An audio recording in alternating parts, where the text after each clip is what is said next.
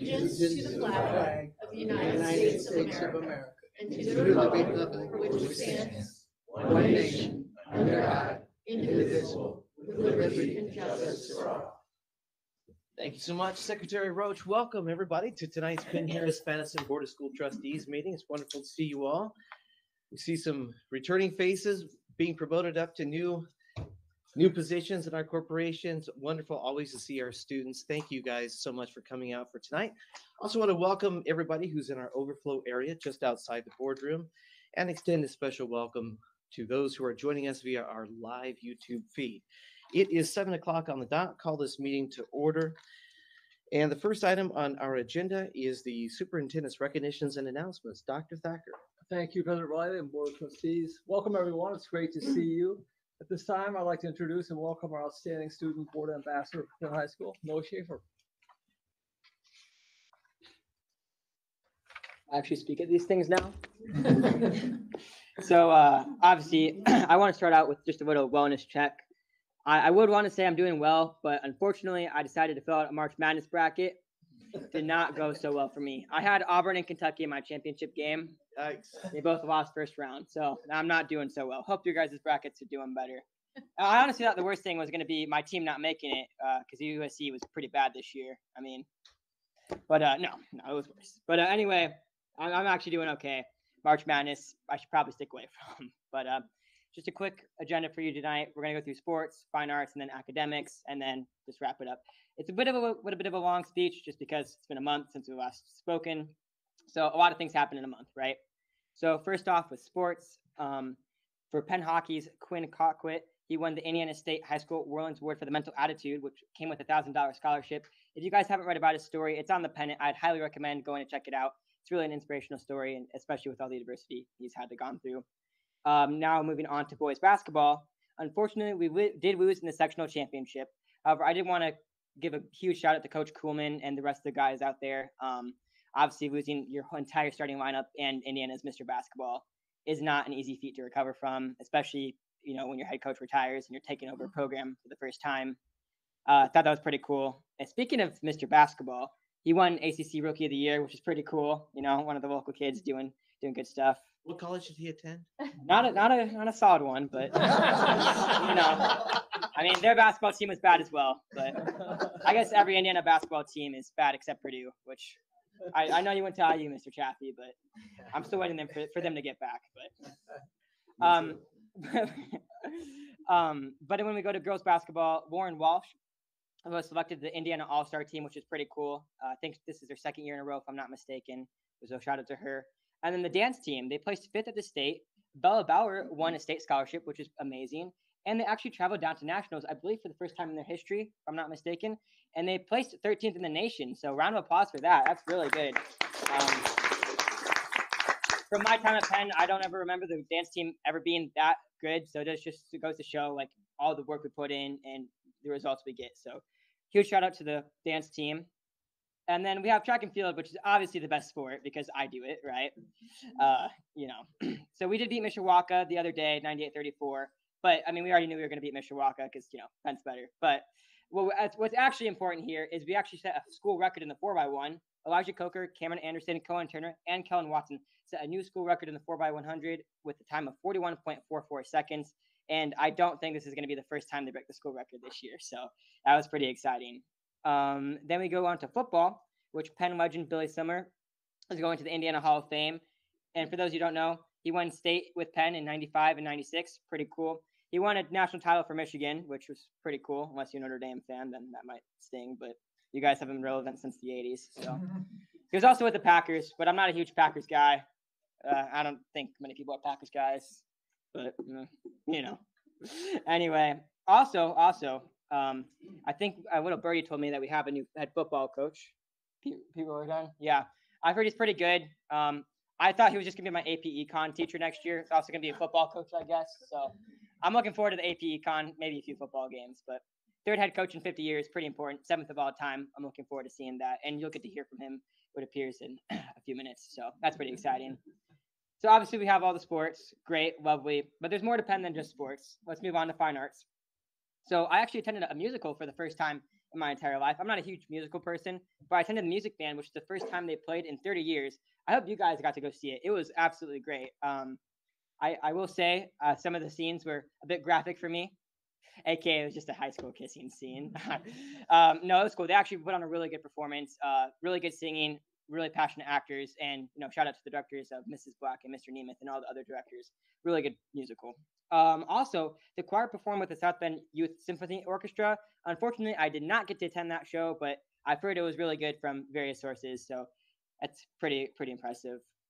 Also under Fine Arts, student Maria Goffinet, I'm sorry if I've mispronounced that, actually won the Billy Michael Student Leadership Award, which means that she gets to go to New Orleans in the last weekend of May on an all-expense paid trip with different leaders all throughout the nation, and each person from each state only wins this one award. So that's pretty impressive that out of all of Indiana students, she won that award, and she was nominated by teacher Eric Bowers. So round of applause to her. That's pretty good.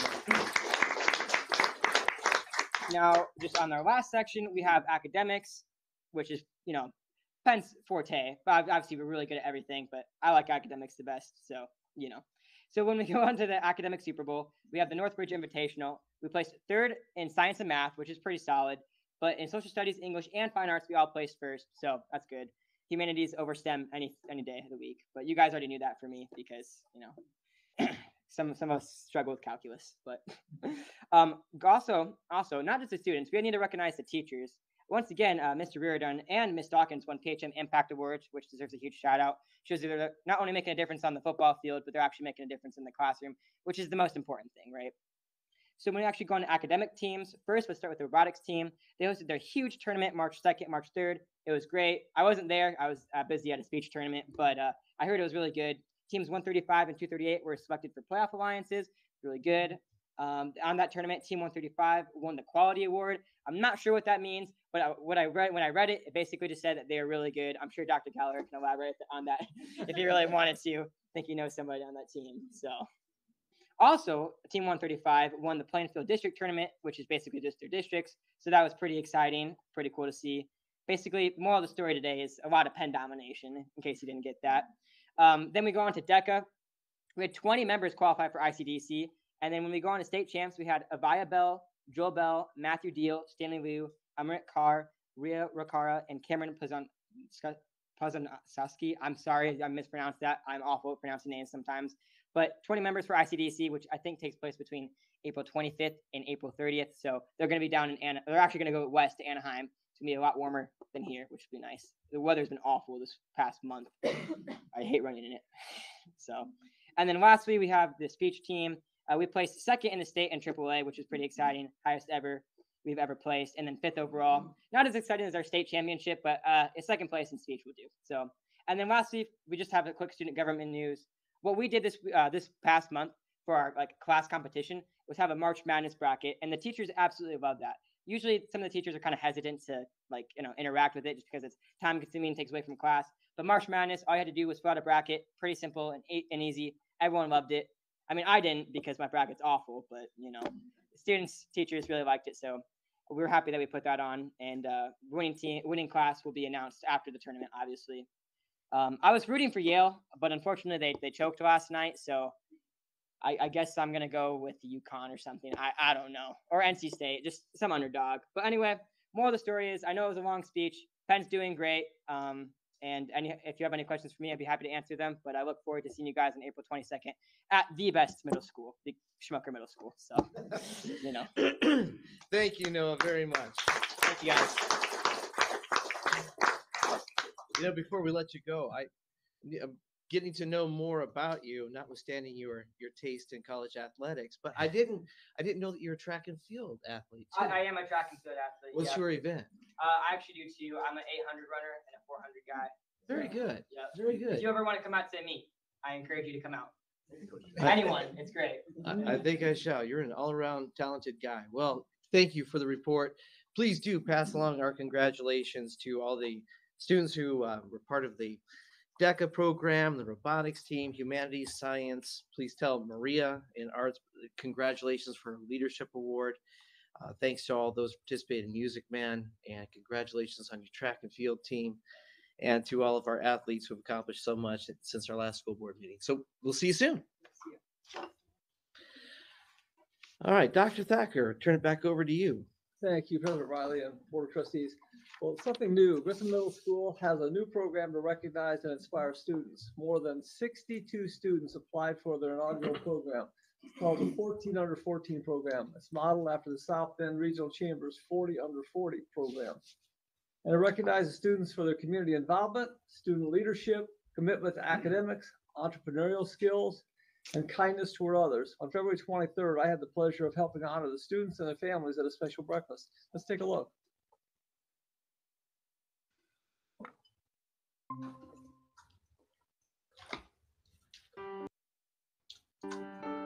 We have been accepting applications for 14 under 14. We had 62 students apply, and we have found our 14 recipients. 14 Under 14 is an award for Grissom Middle School students, and this is the first of its kind. We really modeled this after the South Bend Regional Chamber of Commerce 40 Under 40 Award. We have this opportunity to recognize students here at Grissom who are doing amazing things in their community, amazing things in their school. We wanted to celebrate and have more of a formal ceremony with the students and their families, because families really help support their students, the parents, the grandparents, so that they can be all that they can be. You're the young people that we hope will look at pathways in our community, look at employers, explore, and I think that's our real goal at the Chamber, is to show that there are so many opportunities out there for you to pursue. You know, at this age range, 11, 12, 13 years old, trying to see what impact you can have, it's kind of hard to visualize that sometimes. It's a great honor to be able to get this award. I enjoy helping because helping, I know this is gonna sound weird, it makes me feel good. I'm able to help people that aren't able to help themselves. I'm so excited to have this honor to be named. I think this is like a really great award we have to recognize those students who go above and beyond in school every day. This is a big milestone and a big deal that they won this award, so that they can be celebrated with a crystal trophy and pictures. I'm hoping that that is inspirational to our students, that you have the ability to make an impact.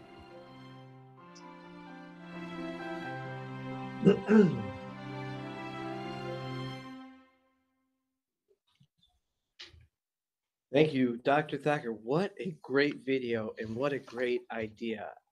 Congrats to Jen Turnblom for coming up with that idea of the 14 under 14, and for Jen St. Clair, and congrats to all of our winners. It's a great program. Thanks for the video, Dr. Thacker. And I know that we're going to hear from Ms. Turnblom, so I'll turn it back over to you, Dr. Thacker. Thank you, President Riley and Board of Trustees. So joining us tonight is our amazing Executive Director of the Penn-Harris-Madison Education Foundation, Ms. Jen Turnblom, who will present a report on the 2023 PHM Education Foundation grant cycle, as well as upcoming foundation programs and events. Welcome, Ms. Turnblom. Thank you so much, Dr. Thacker, President Riley, members of the board. It's an honor to be here tonight and share some of the work that the foundation is doing. I wanted to thank you first off for approving our grants during the grant cycle that we had in November, and give you an update on the programs and grants as they're being implemented in the schools. We have a lot of programs going on in the spring, so just a quick update on a few of those. And also I want to say a huge thank you to everyone involved with this year's Young Authors Conference. Candy Cussin, Jesse Kinney, and Josiah Parker worked to combine our Young Authors Conference with the Next Gen Robotics Day, creating a really cool day called Books and Bots. We were able to offer that at no charge to any of our K through 5 students in the district. They came out, they got to meet an author, have their book signed, hear stories, and also try out a bunch of different robotics and STEM technology. A lot of those were through grants that the foundation has funded, so it was really neat to see those grants in action and to see our students getting to enjoy those in person. We have our Penn Robotics, Gibson After School Tutoring for our Title I schools, the Kingsman Art Gallery, and Kindness to Prevent Blindness that are all just running throughout the year. And then we have a couple other special spring events. We just wrapped up our Spring Jobs Fair. It was wonderful to have the entire junior and senior class of Penn come through. They got to hear talks on financial literacy and meet with over 60 businesses from the community that had available internships, job opportunities. They practiced their resume building skills and interviewing. I actually had some businesses come up and tell us that some of our junior class members asked better questions than adults that they've been interviewing. So it was really great to see just kind of the excellence of our students and our community and their excitement over their support. We have Running as Elementary gearing up. We have gotten all the coaches signed up. We're looking forward to this program. Again, it's provided to all of our 4th and 5th graders at no charge to their families. And it's just such a great day to see all of the schools come together in one big race. We're so grateful to Cindy Batalis for kind of overseeing that whole program. And I'm very excited that on Wednesday, I will be going to one of the elementary schools to announce the winner of our t-shirt design contest. So this is something new we started last year, and we allow our students to submit drawings. The winning design is then on all of the t-shirts for all of the schools and featured for the race. So I'm very, very excited for that on Wednesday. And then and also the Eclipse glasses have been distributed to all of the schools, and those will be going home with staff and students before spring break. So we're thrilled that we were able to provide those for everyone district-wide. I wanted to give an update on the grants. I know the board has seen the grant report in the fall before when it was approved before we awarded those, but I wanted to kind of give you an update on how those have been implemented in some of the classrooms. We funded $39,501.17 in traditional grants and $3,318.46 in easy grants. We did one combined big grant cycle this year. And it was just amazing to be able to provide so many things. So I wanted to highlight just a few things. One of the pictures you'll see up there, the t-shirt, was one of our easy grants, and they're crisis prevention shirts for the Penn High School counselors. It has the Safe School Helpline and the suicide prevention information on the shirts. So the grant was able to fund 2 t-shirts for every Penn High School counselor. And that grant was written by Stacy Eck, who's one of the counselors at Penn High School. And then we funded some other really exciting grants, and those have been getting into all of the schools as people get them ordered. For 3 of the elementary schools, we provided a phonics system that they had tried through our grant cycle last year at Elsie Rogers, and it was a huge success. Just talking about, it's called The Secret Stories, and it's phonics books about relationships between letters, like these 2 letters are friends, and it really gives the kids kind of excitement, and they tie in an emotional aspect to the stories, and they just have an easier time learning when they're learning about these cute stories that they all enjoy.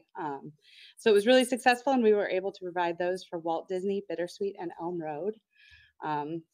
Another grant that I was really excited about was the washer and dryer we funded for Elm. And that just helps students whose families don't have access to laundry to get their needs met. And the teachers have already gotten that installed in the building, and they said that it is in use every day. So I'm thrilled that we're able to kind of meet that need for our students. And then we had a couple of really great grants for the high school as well. One of those was actually a student-led grant. They worked with their teachers to start a hygiene closet. Again, just meeting the needs of their peers and making it so they can have basic self-care and hygiene products. And that's something that we're kind of looking into, helping community partners come in and sponsor and support as well as time goes on. But we were able to give them the funding to get it off the ground and get it fully stocked to start the year. On the STEM side, we funded a project called Kingsman Carting Through STEM, and that is working with students in the engineering and design and the industrial maintenance classes, having them work together to build 2 actual functional go-karts. I'm optimistic that they might let us use it for the homecoming parade. So we'll see. I'm keeping my fingers crossed on that one. And then we also funded materials called Let's Win Gold for a jewelry making class to get started in art classes at Penn, because the art teacher had shared that that's something that students that are maybe less creative and like more structure can design jewelry and do it in a more functional way, and use their skills and make some beautiful pieces. We also funded a greenhouse project for Walt Disney, and that is getting off the ground. They're getting the greenhouse built and then partnering again with some local community businesses to provide seeds and soil and things like that, so that students can start planting and learn about different environmental sciences, as well as growing some functional fruits and vegetables, things like that for their families. And then the last one I just wanted to highlight, because I thought this was a really neat idea. It's called the TD Snap app. And this grant was written by one of our speech and language pathology teachers, and it's for an app with a voice output communication aid for nonverbal students or students with speech impairments, so it can help them increase their communication skills and kind of give them a voice. So I just wanted to highlight a few of those. All of our grants are always on our website with details about all of them. Like I said, I know you've all seen them before, but I just wanted to come in, see if I could answer any questions, give you some updates. And then I also wanted to share that we have the superintendent's breakfast coming up on May 15th. Dr. Thacker will be there as our keynote speaker, sharing things going on in the district. We will get to recognize all of our grant recipients from this year, which it really is just so special to me that these teachers take the time to not only come up with these ideas for their students, but that they write these grants, and they're so excited to put them to work in their classroom. And it's a really special morning to recognize them. Tickets are on sale now on our website. Obviously, all the school board receives your invitations in the mail, so keep an eye out for those. May 15th at St. Joe Farms, and I'm looking forward to seeing you all there too. Looking forward to seeing you too. Board members, any questions or comments? As always, you're doing a wonderful job. The Education Foundation is a great component of our school district. Thank you for all the innovation, all the ideas, and all the grants that you bring to the table. It's working wonders. Look forward to seeing you again soon. Thank you so much.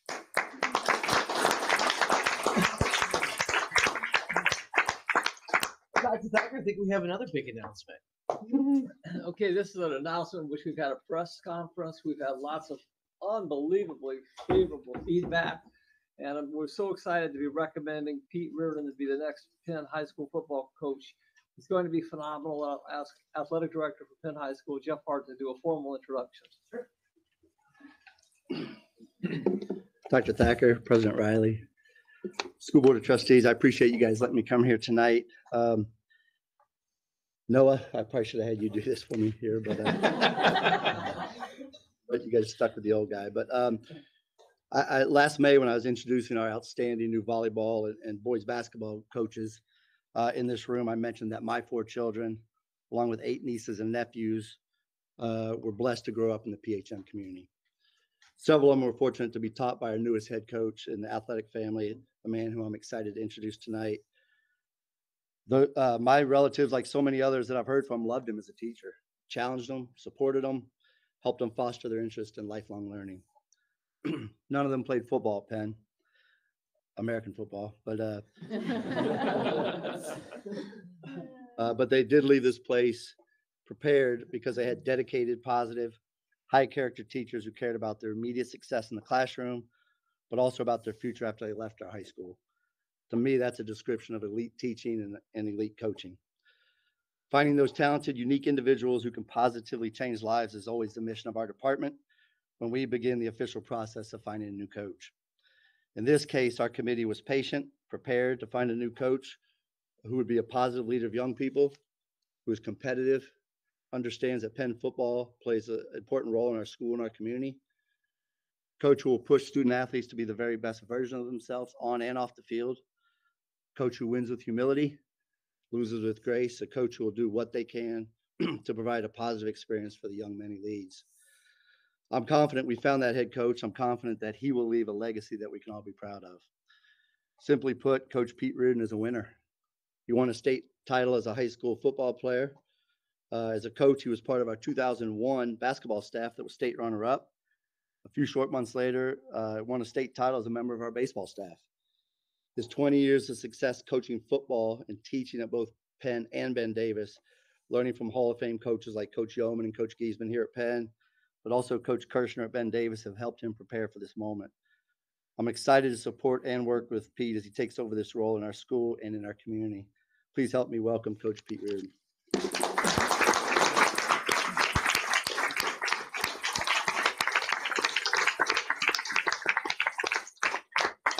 Jeff. I'd like to start by thanking Dr. Thacker, Dr. Linsky, the school board of trustees, the Penn High School administration led by Dr. Gallagher, the athletic department by Jeff, for this incredible opportunity.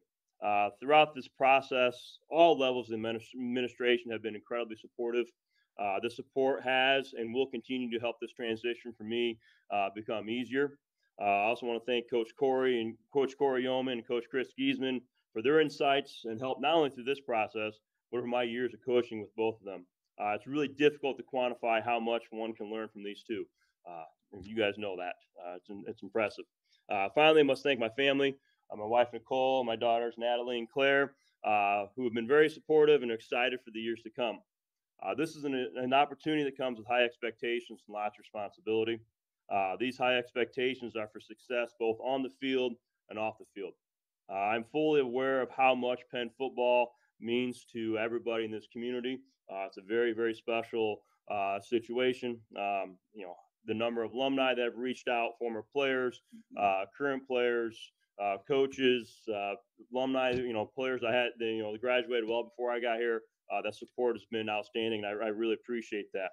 I look forward to meeting these expectations, continue to keep Penn football special, and make an alumni proud of the long black line. So thank you very much for this opportunity. Thank you, Coach.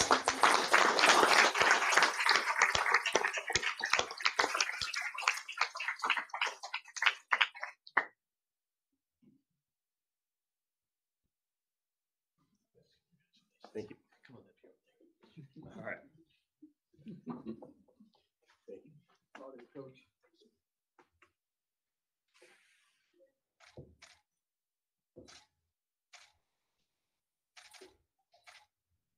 You want one with the family?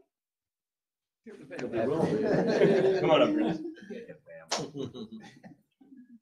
I think Dr. Reardon, isn't she a Hall of Famer? She is.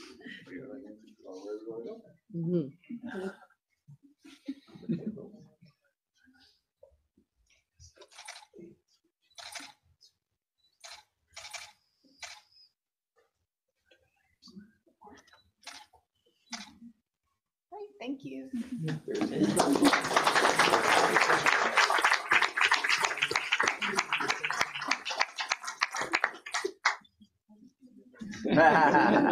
Coach. One of the things we always talk about is triangle success connects students, teachers, and parents. Boy, is this a perfect example. He's talking about the mentors that Coach Reardon mentioned. We look at his family.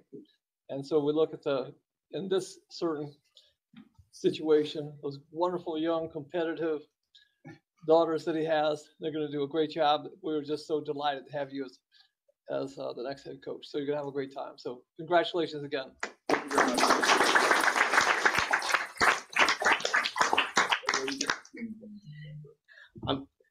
Coach, on behalf of the board, congratulations on your recommendation. We'll take it up in just a minute for a vote, but we appreciate you so much and everything that you're doing at Penn High School. You're a great leader for our kids. And by the way, anybody who's already presented, you're welcome to stick around for the full business portion of the meeting, but you don't have to. Now would be a good time to leave. We could pause for a moment.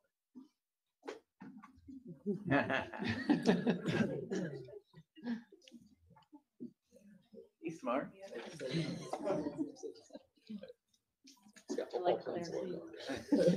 Okay, next up on the agenda is the adoption agenda. Board members, any suggested changes? Hearing none, administration? No changes. Before I call for a vote, we do have a member of the public who has asked to speak on the adoption of the agenda. So with a 3-minute limit, Mr. Ben Dallas, I recognize you. Well, hi there. So I'm Ben Dallas. I have 4 kids go to this school. I live here in Mishawaka. The item I would like to add to the agenda would be approval of the arrest and detainment of 3 school board members. Sounds kind of crazy, right? Not really. So if I stood here and if I broke policy, say I spoke more than 3 minutes, what would happen to me? I'd be arrested. I'd be detained. So violate the school policy. We've seen it happen. Sorry. We've seen it happen in this room. So I think when we violate our own policies, the same punishment should go for everybody. So I think Mr. Chris Riley, Claire Roach, and McCullough, who's not here, should all be arrested and detained for violating school policies. What are those policies? Well, the first one is policy 0144.3. It's also known as the conflict of interest policy. So for months now, since about October, I think, these 3 board members have been voting, okay, against something that was really in their own personal interest. I'll read the policy for you out loud. So it says, when a member of the board, the Board of School Trustees, determines the possibility of a personal interest or conflict exists, he or she should, prior to the matter being considered, disclose his or her interests in accordance with statute, and therefore shall abstain from participation in both the discussion of the matter and the vote that happens. So last I checked, you guys have been voting against a third-party investigation into conduct on me. Well, that involves you guys, okay? That involves what you guys did to me. That's a conflict of interest. That's one policy. The other policy, okay, is called 0122. It's called board powers. Okay, board powers, it says this: the school board members have no authority over school affairs as individuals. I'm old enough to remember Claire Roach saying that this board acts in consent. That's why we have a consent agenda, okay? So they have the authority over school affairs only when acting as a board of school trustees. So which consent item was it? They had McCullough contact my employer about school affairs. Which consent item was it that Claire Roach talked to my state representative and told him stories about me that the police had to validate and they had to actually vindicate me and debunk it? Okay, that wasn't a consent item that was voted on. Last I checked, that those were individual actions that were taken against me. Okay, so those are 2 policies that were broken, and we all know what happens if I break a policy. If any of the parents, anybody behind me, if they break a policy, if they use inflection in their voice, they can get police investigations launched into them. They can be detained. They can be arrested. So what's good for the goose is good for the gander. Let's have fair policy all the way around. That's all I got. Okay, thank you, Mr. Dallas. Board members, do I have a motion to adopt the agenda for the Monday, March 25, 2024 regular board meeting as presented? I so move. Second? Second? All those in favor vote aye. Aye. Any opposed vote nay. Nay. We'll show 4 ayes as being Ms. Sullivan, Ms. Roach, Mr. Beeler, and Mr. Riley. 1 nay being Mr. Garrett, and 1 abstention being Mr. Chaffee. Move on to the approval of minutes. Board members, any additions or changes to the minutes from the February 26, 2024 executive session and regular board meeting? Administration? The administration has no changes. Then do I have a motion to approve the minutes from the February 26, 2024 executive session and regular board meeting as presented? I so move. I second. All those in favor vote aye. Aye. Any opposed vote nay. Motion carries unanimously.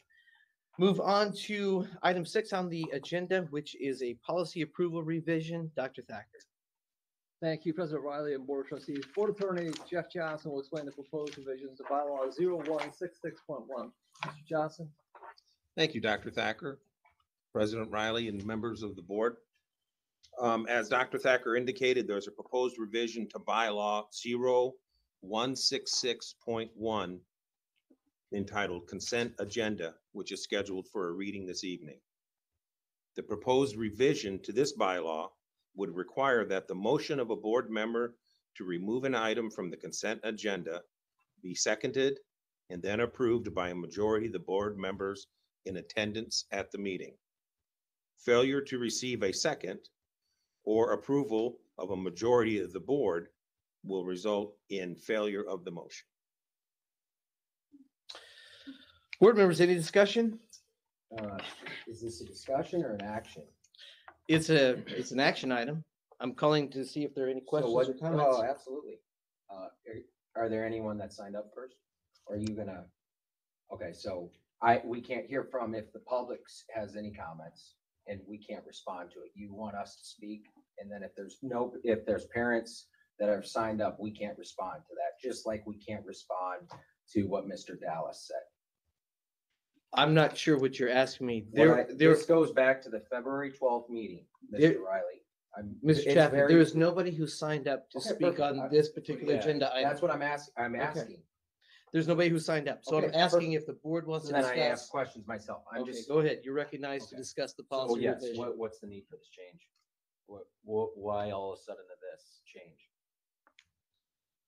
I can't speak for all the school board members, but having somebody unilaterally withdraw 17 items off the consent agenda for no good reason at all, having no questions about it, and not prepared to vote no on any one of the items on the consent agenda is a good reason to make the policy change. Just so the public's aware, consent agenda items are so routine that they don't really require much discussion. It's payment of ordinary bills and things that really don't require a presentation to the board and to the public.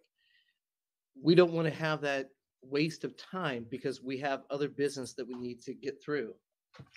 Waste of time. These are things we're approving, we're spending in some cases millions of dollars, thousands of dollars, and you don't want to discuss potential items and you want to label them waste of time. It's my time now. I let you speak. The reason, as was clearly stated at the February 26th board meeting, President Riley, why I did that was at the February 12th board meeting, a parent spoke at that podium. Her name is Anastasia Glassberg. She brought up valid concerns. I wanted to ask questions following up on those concerns. You prevented me from speaking and forced a vote. That is accessible on YouTube. Anybody that wants to question what I'm stating right now, go back and watch the February 12th meeting and then watch the February 26th meeting. Both meetings in February. I brought that up at the February 26th meeting. It's a clear solution. If the public has signed up to speak, because nobody tells all the board members, at least they don't tell me, just like no one talked to me about this change in policy. All I saw is Thursday night, like usual, you guys provide it. This is what we're doing. All that said to us is Board Attorney Jeff F. Johnson will explain this item, Mr. Johnson. No other feedback. And now in response, you're probably going to say you could have reached out. Well, that's correct. But tell me a time where you've ever shown some type of back and forth in agreement. There was a clear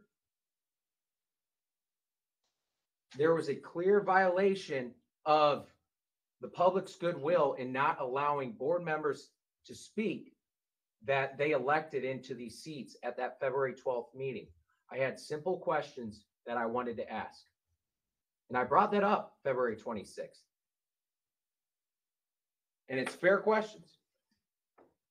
And the change in this policy here tonight goes against our board policies. So you just said it's an action item. Well, there has not been a first reading. Policy number 1311-131.1, 131.2, and 131.3. All talk about board policy adoption. Where was the first reading? There wasn't one. This is how you respond.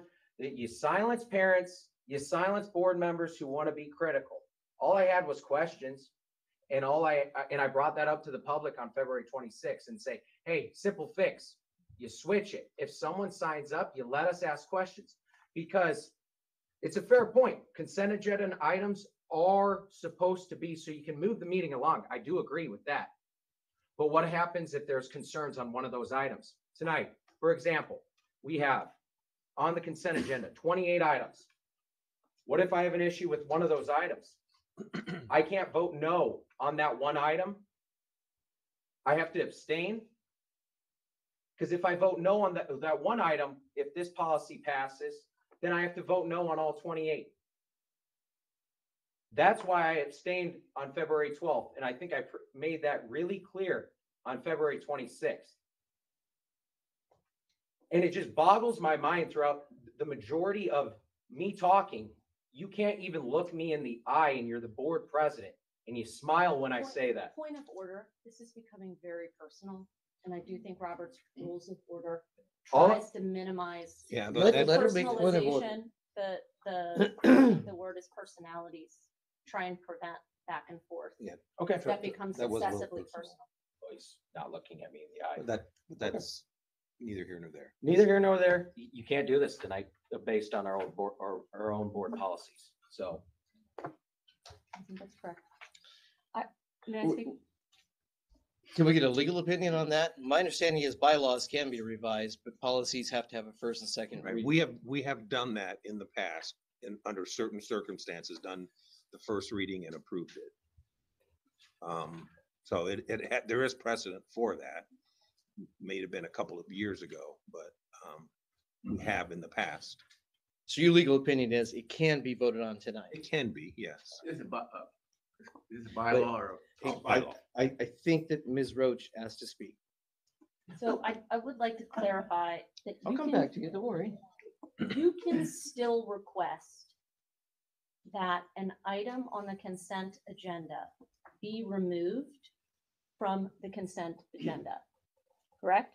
Sure. That's my reading of it, but you need a second and you need a vote of the entire board. So if any of us have any concerns about anything on the consent agenda, we can still work to have that taken off so that it's a point of discussion. So it doesn't preclude the board, any board member, it just requires that there be consensus. Again, limiting the powers of individual board members that have been elected by the people. Nothing new for the leadership of the school corporation. Mr. Garrett, did you want to say something? I did, yeah. How long has this bylaw been in effect? Anyone know? Do you know? No. Years, right? Yes, Right. years. So in all these years it's been in effect, it's the first time there's ever been an issue like this, correct? As far as I know. Exactly. So after one time, after all these years and one time, and then you just automatically, you scorched earth theory, let's get rid of the policy. I know it's worked for all these years we've had before. And I would suggest that if you have a situation where you didn't agree with Mr. Chaffee and what he did, why don't you go to Mr. Chaffee and talk to him and say, hey, this is not going to work if we continue to do this. Are you planning on doing this in the future? And if he's going to keep doing it, then maybe do something about it. But if it's a one-time thing, and let's just let it go. If it happens again, maybe we consider it. But if it's happened once in the 8 years I've been on the board, it probably never happened before that. So let's don't make a big deal out of it. Let's say, okay, it's not going to work if we keep doing it that way. If you keep doing it, we'll probably have to make a change. But at this point, I don't see why we have to jump to from 0 to 100 miles an hour over one issue. And agreed with you on that, Mr. Garrett. I did speak with Mrs. Roach last Sunday afternoon, not this past Sunday, but a week ago Sunday. And I told her on the phone, simple fix, just have President Riley allow board members, if parents sign up to speak, or any community members speak about issues they have with something, hey, allow board members to comment. And it's a simple fix. It's that simple. That's all I asked. Told Mrs. Roach that 8 days ago. And clearly, well, we're here tonight pretty much silencing me. I just think I used my whole 3 minutes. I have one other thing. Something else you want to say? Go ahead and say it. This consent agenda, you're right, it is supposed to move things along. And I agree with that to a certain degree. Most of the stuff is a no-brainer. But when you start putting in all these things, have these contracts with this and this group, and we had a person last board meeting did some research and found that one of the people doing one of the in-services was had a way left-wing lunatic political agenda. So some of that stuff, if you just go over it and there's no opportunity to to vote against it, that stuff can slide through. I would suggest that if there's one issue, maybe instead of maybe knocking out the whole agenda, maybe we can take one thing and say, let's table that, because we've done that before in the past. I had an issue a few meetings ago with a particular item, and Dr. Thacker tabled that. So at least and then we voted on it at a later time, but at least we had a chance to go over it and look at it without having being kind of shoved down our throat in a consent agenda. I clearly remember that. And I appreciated the way that you brought it up. You brought it up in executive session before the school board meeting began, gave us all an opportunity to understand where you're coming from. And then we all agreed, okay, well, let's take it off and let's have further discussion about it. I would like to keep that. I think you did it the right way. Instead of waiting for the school board meeting to begin, and then implicitly out of just being vindictive, wait for this consent agenda to be called. About getting personal. That's a little personal. I understand that, but we can't allow the consent agenda to be taken, every item on the consent agenda to be taken off the consent agenda purely to be vindictive. It's a waste of time. It is an issue that the school board now has an opportunity to close. Mr. Garrett, I've never seen it. I've never seen that done. I've never seen it done either. And I don't think that it should be done. The door is still open, that if a school board member like you did has a problem with it, one or more of the items, bring it to us ahead of time. Don't wait until the school board meeting begins. Give us an opportunity to do a little bit of research and understand what you're saying, and then we take it off. Still, even with this policy, if somebody has a problem with it, go to your fellow school board members, communicate. All right, so there you go. So we don't even have to deal with this because now we kind of solved the problem. For school board members, Yeah. if parents speak, you just silence them. When we serve them, I don't serve you. And clearly, in my opinion, you're ramming through this policy. Doesn't sound like Jeff is that confident in what he stated. He hasn't set specific examples of that precedent. Sounds ambiguous to the bare minimum.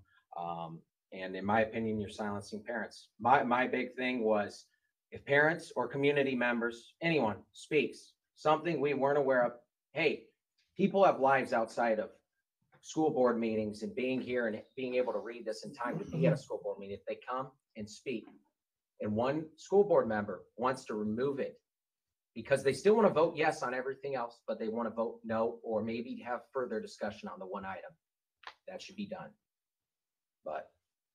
And it sounded like, based on my conversation with Mrs. Roach, we had a healthy conversation, I would say.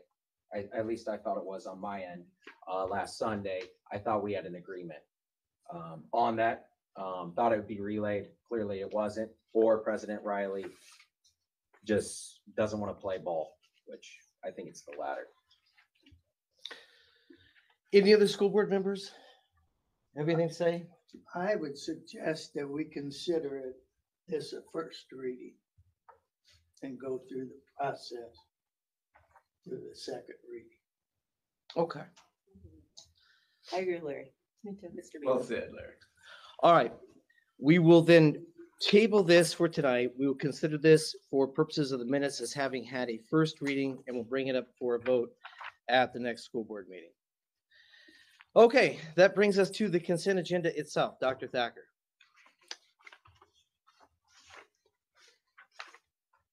The administration recommends approval of the 28 items appearing on the consent agenda.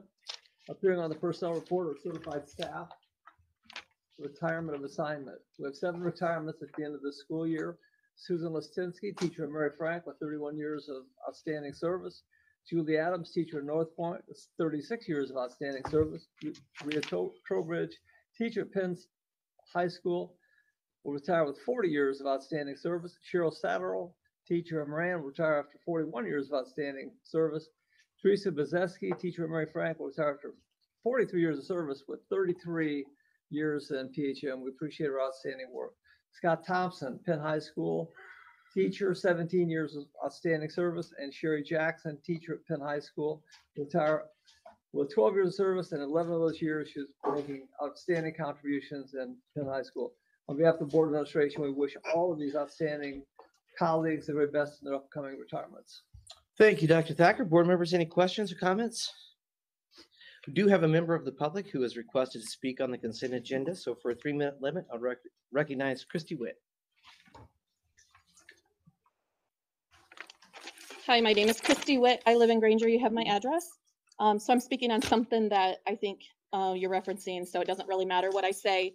But 7.12, you are trying to approve development for safe and civil schools, an overview of CHAMP's practice and positive approach, which is classroom behavior.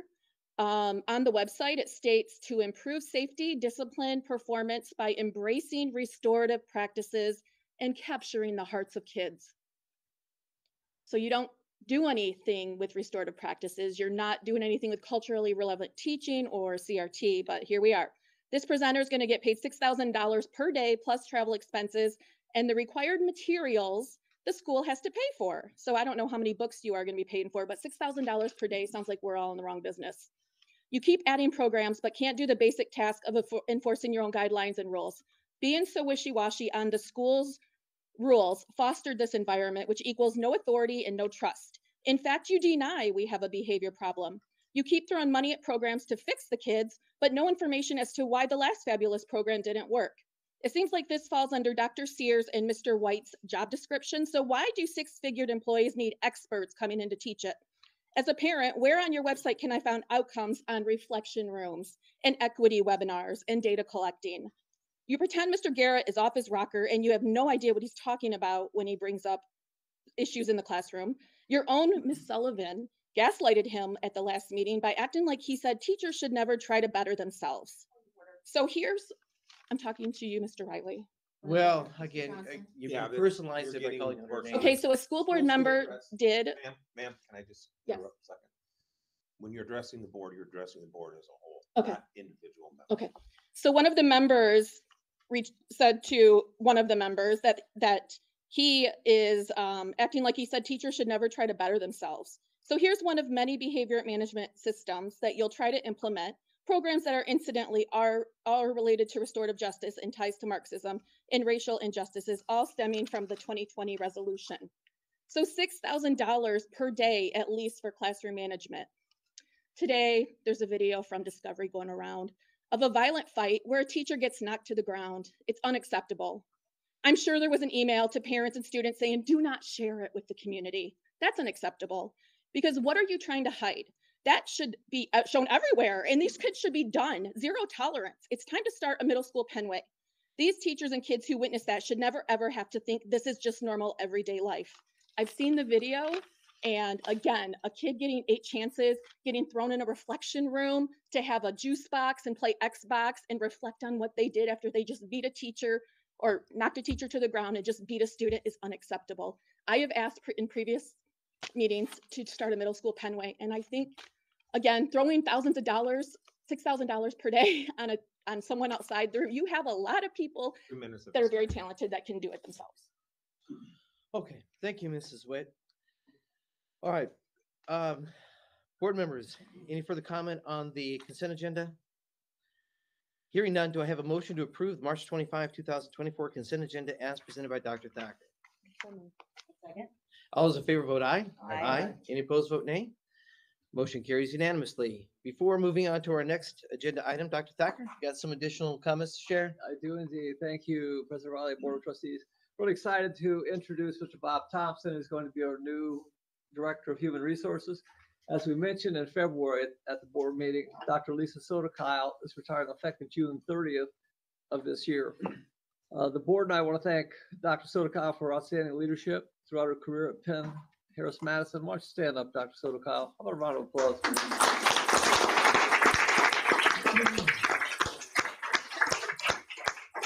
Mr. Thompson has served in a number of roles, most recently as Director of Alternative Education and Special Projects since 2021.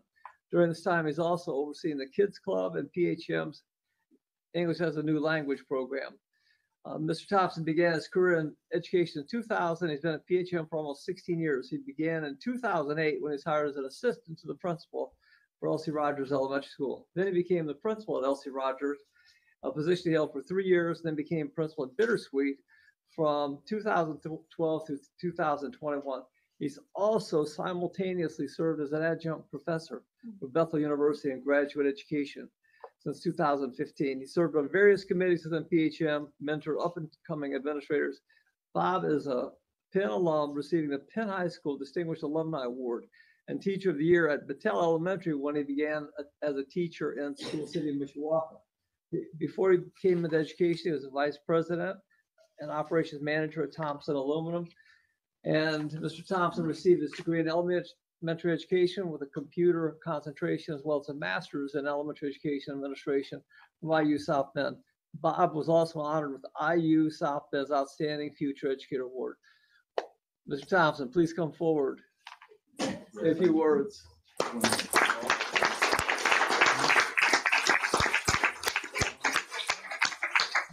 Thank you, Dr. Thacker, President Riley, board members. That is one long resume, isn't it? But I am thrilled. What's that? They've been left out half. Yeah. It is a thrill to be here to continue my journey and our commitment to excellence in PHM. I've enjoyed all my positions here, and I appreciate this new journey that I've been asked to complete. I want to thank Dr. Soto-Kyle and her HR staff, as well as our learning division, our cabinet, everyone that has offered to help onboard me and orientate me to this job. And my personal motto is always making a difference in one's lives. So I hope to continue to do that by retaining and recruiting the very best that we can here at PHM. So thank you. Thank you, Mr. Thompson. Congratulations. Let's have our picture taken with you.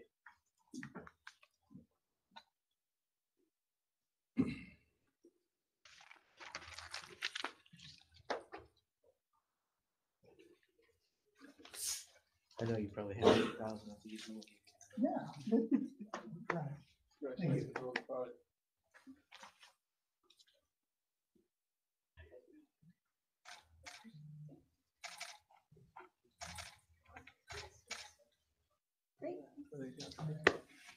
No. You're going to do a great job.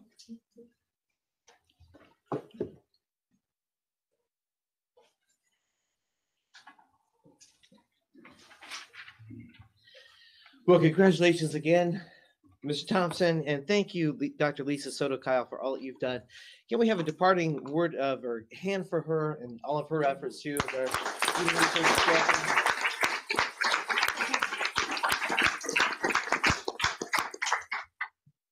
You guys have both done an excellent job throughout your career here at PHM, and we appreciate you. Before we move on, Dr. Thacker, it's always sad to see so many retirements.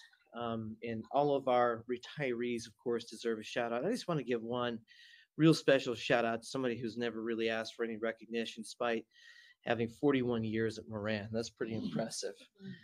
Cheryl Satterall, Godspeed to you. God bless you for everything that you've done for Moran. You have been a lifelong learner. You've taught a love for learning to your students. I know that your love for learning is infectious and they caught it. And we wish you nothing but the best in your retirement. We hope you have a wonderful one. Congratulations for being recognized for the earned Candace Dodson Influencer Award and Technovation. It's just a mere symbol of all that you've accomplished. So we wish you all the best. And we wish Godspeed to all of our retirees as well. So we'll move on to action item number 8, Dr. Thacker. Thank you, President Riley and Board of Trustees. This is really a great opportunity. We want to create a preschool expansion at Meadows Edge, and that's because for us to receive the funding, we have to do this. So we're going to be explaining that tonight. So Dr. Short, Assistant Superintendent, Director of Professional Development Student Learning, Dr. Levon D. Null, and Director of Literacy and Title I, Mr. Ryan Towner, are going to give us an update on student progress and instructional support. So we're going to discuss the progress that's been made with our Science of Reading grant from the Indiana Department of Education, spotlight the Get Your Teach On partnership at Walt Disney, which is a phenomenal opportunity, and share information about our preschool pilot at Madison. We're also planning for that expansion that I mentioned of the preschool academy at Meadows Edge. Additionally, the administration recommends that the board approve reconfiguring the grade levels at Meadows Edge to include the preschool, which is one of our statutory requirements. And I'll turn this over to Dr. Short. Thank you, Dr. Thacker. Good evening, and President Riley, members of the board. We are excited to share this evening with you and give an update from the perspective of the Learning Division. So we are going to go ahead and go through a little bit of data for you. We are going to talk a little bit about reading, math, our plans and some visions that we have. We're going to talk about our earliest learners, and then we are going to highlight the Get Your Teach On spotlight that we have going on at Walt Disney and the remarkable grant that we were lucky to receive from them. So we're excited to talk about that with you this evening. So just a quick snapshot of data. You hear us talk all the time of the importance of both formative and summative data and what we utilize that information for. So these are just two graphs. We could have pulled a lot of different information for you, but we thought we could summarize it pretty quickly with these two areas this evening. At the top, you see our DIBELS growth outcomes. DIBELS is the pre-literacy or on the way to literacy assessment that we give all of our students in grades kindergarten, first, and second. So the very top bar you see is our kindergarten aggregate scores, and that is scores that they took for middle of the year DIBELS. So what it shows you is the growth composite from the beginning of the year when we first assessed them when they came into our school as kindergartners to where they are at the middle of the year. And as you can see, if you look at just the top two components, the above average and the well above average charts, we are doing incredibly well with our kindergartners at over 72% of those students scoring above or well above average. Does that mean that they are necessarily at grade level?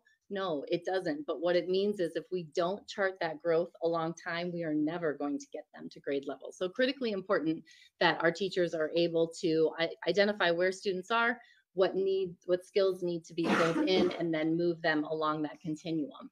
So our kindergarten scores are outstanding, and that is an absolute testament to our kindergarten teachers. As you know, kindergarten students come in with the greatest width in terms of skills as they approach us for the very first time. So as the second bar graph, you'll see is that's the same assessment. So those are our first graders. And again, if you look at the above average and well above average growth, we are still close to 60% of our students. So that's not even just talking average and higher. We're talking above average and well above average. So again, you can tell that our teachers are focusing very, very intently on what the beginning of the year data looks like and what skills they need to address in order to continue to move those students.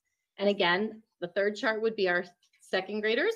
And we also have great movement there. 45% of our second graders have moved as well, from above average to well above average. So again, we're happy to see this growth. We're going to talk a little bit more about our letters program and how we know that that's going to compound and we're going to continue to see growth there.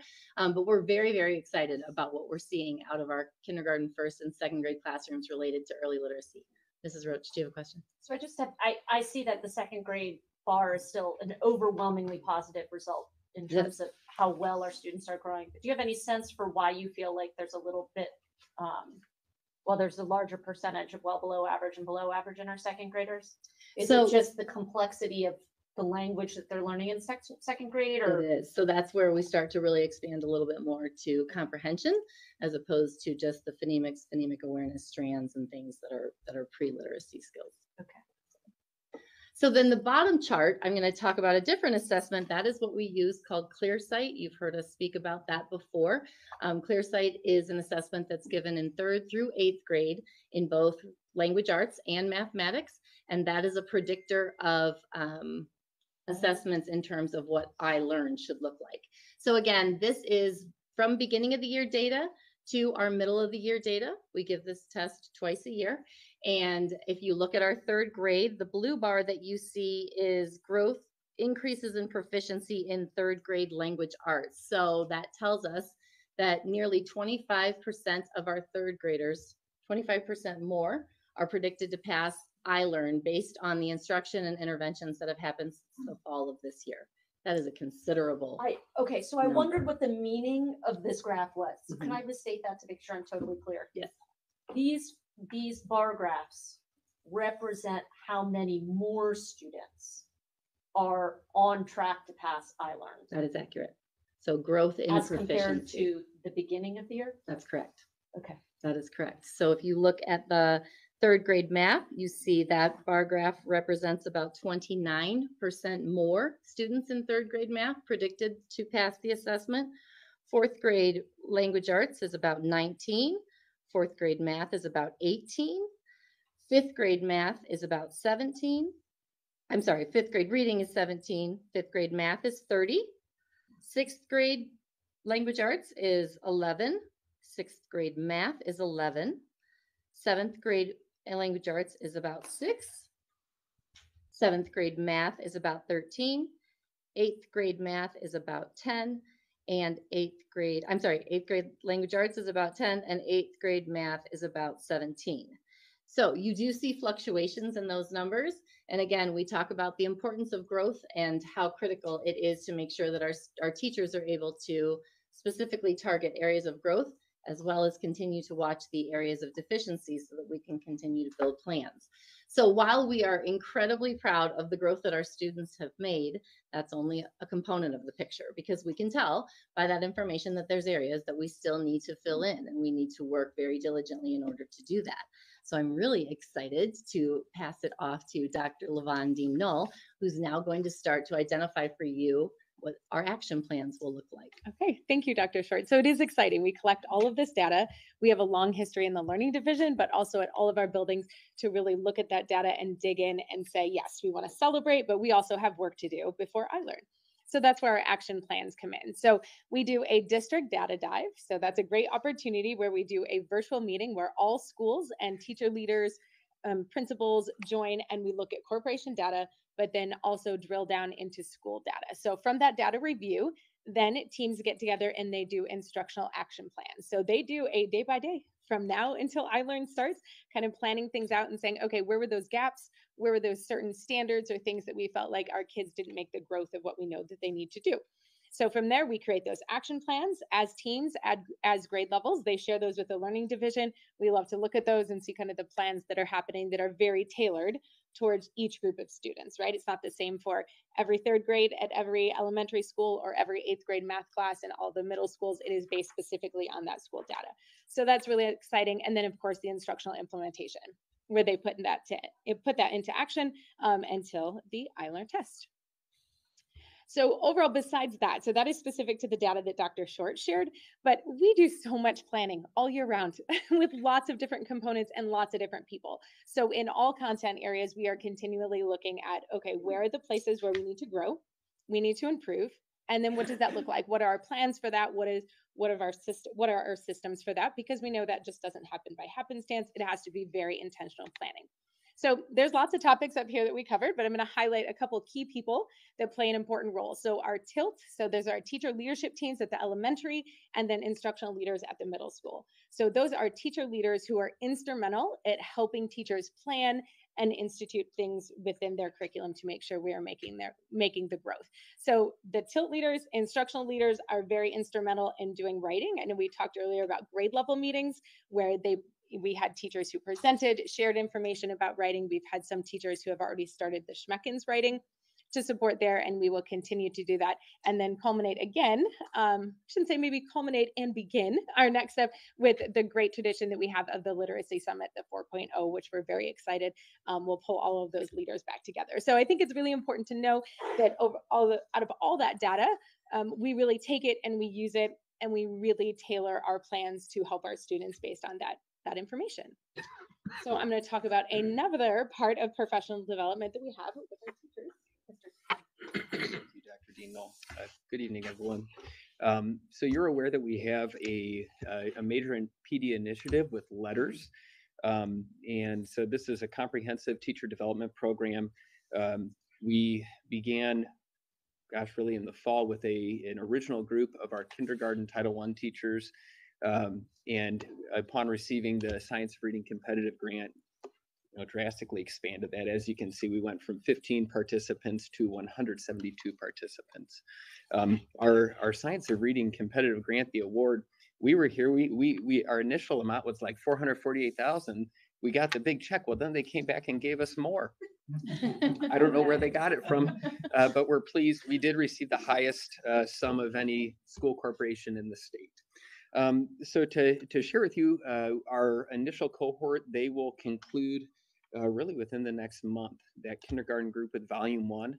And then our Science of Reading cohort, that goes into summer. That was our plan from the get-go, and they'll conclude in August.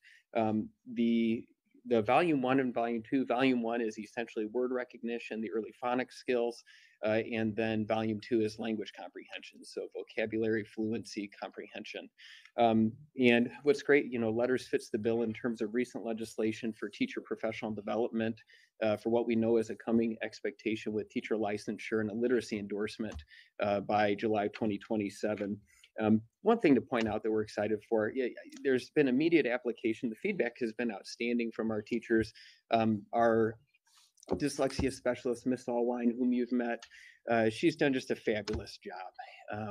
So just the energy and feedback around this initiative has been outstanding. I want to take a minute to really give a shout out to the educators in our Title I buildings. Because one of the things that I love most about this initiative is that they were the pioneers, right? They led this innovation and ultimately they tested it out. They did. To make sure that it worked for us and our students. And then they convinced their colleagues to jump on board. So I don't think that, I'm sure you all had a lot to do with it too. I don't doubt it, but I always love sort of stakeholders that are momentum that's built from within the teachers lounge, as opposed to always being top down. And I look at this and that's part of the story that jumps out at me. Yeah.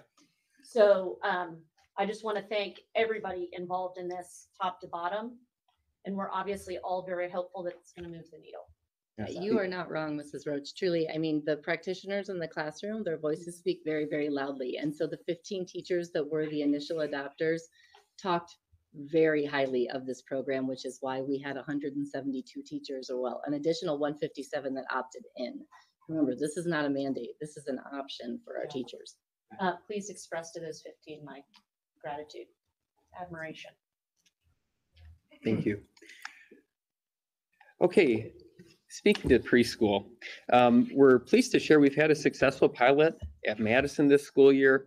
It's been a great learning experience, learning how the partnership with the Family and Social Services Administration, how that works. Our students have showed overwhelming gains.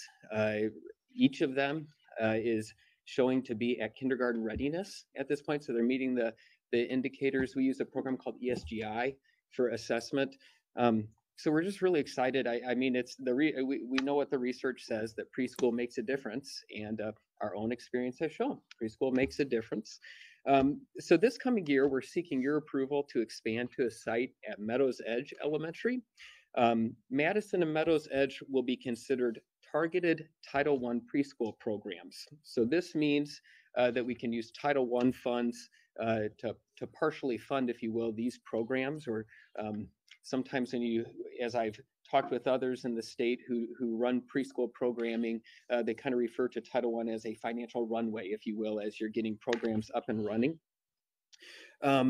So with an improved expansion, our plan would be to hold a night for families to come out to Meadows Edge to apply for CCDF grants. We have gotten to know the leadership at Brightpoint. Brightpoint is the third-party contractor the CCDF uses for the whole parent grant process. So they operate in from Fort Wayne to the Valpo area, including us. We've gotten to know them, and they've shared a willingness to come out and help onboard families like on site, instead of kind of a cumbersome process of having to scan in documents into a portal, wait, get feedback, and so on. Our plan also would be to have teachers present to provide an academic screener.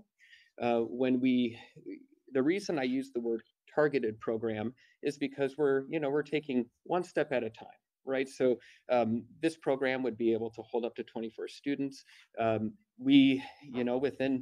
Within the Meadows Edge territory, there's probably at least 65 kids who are 4-year-olds. We know that because that's well about what a kindergarten group is. We would not have the space for all of them. So in a targeted program, it allows you to do screeners. You can use an academic measure. You can look at financial need.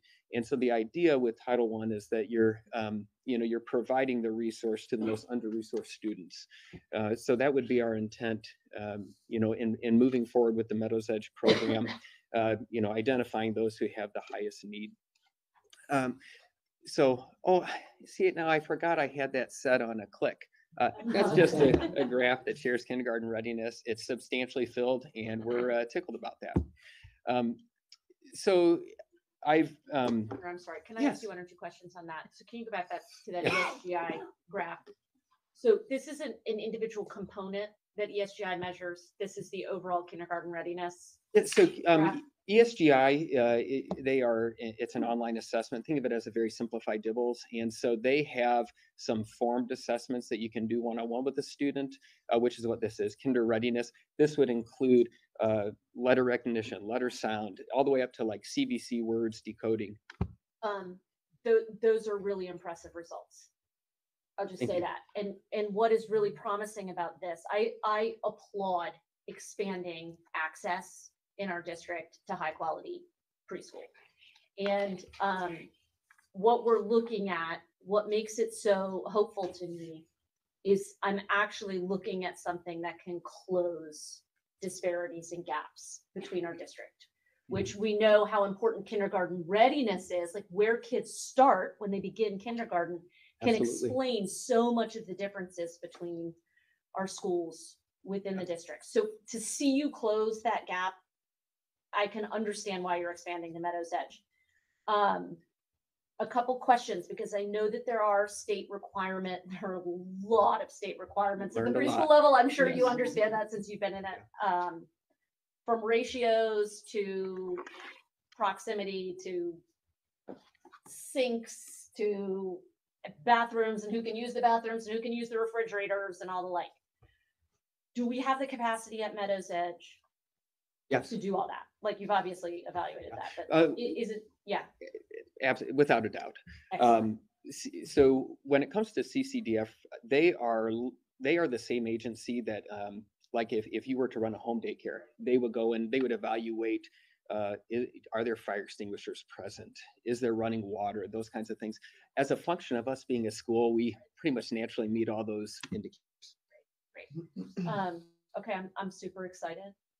Well, thank you. And so just to clarify, this is not a lottery. You all are looking per Title I, per the spirit of Title I, you're looking for kids for whom you think you can make the biggest difference in closing. That's correct. And that is our obligation with Title I. The U.S. Department of Education gave updated guidance 3 weeks ago. Development. So I really think this is an investment. Wayne, thank you for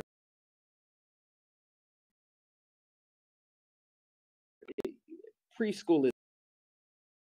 And I'm Wade King, and we are super excited to be here at Walt Disney. Yeah, we are also the founders of an organization called Get Your Teach On.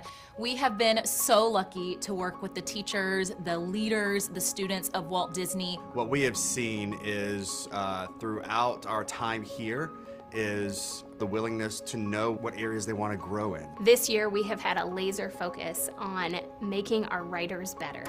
And so with the partnership of Get Your Teach On, we have taught all 530 some of our students this writing chant so that they all know the writing process. Our data has also shown great gains in writing, and so it's been such a pleasure to see the outcome that our data is showing that the Get Your Teach On writing practices have really helped to improve student writing.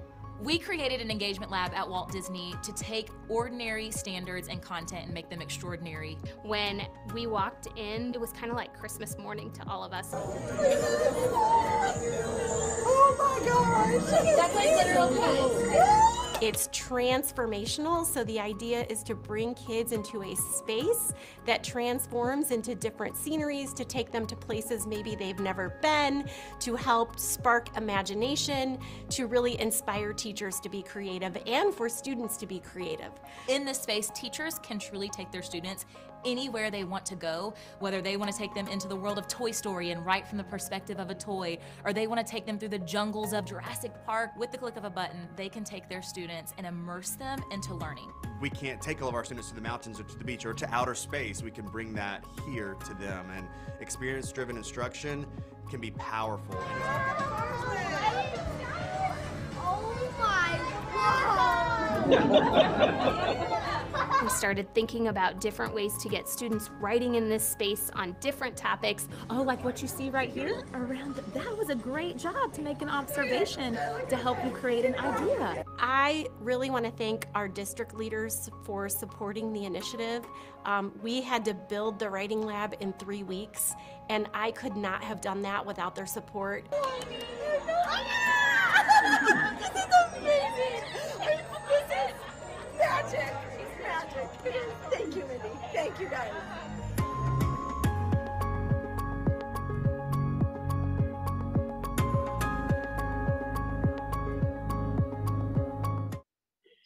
So I would say I think the response of teachers and students really sum it up much better than any justice I could have done to that. So that does bring us to the end of our presentation tonight. But Dr. Short, Mr. Towner, and myself, we're happy to answer any questions that you have about anything we shared this evening. Awesome presentation. Board members, any questions or comments? Okay, well, before I call for a vote, we do have a member of our public who has asked to speak on this particular agenda topic. Familiar face, familiar name, Mr. James Turnwald.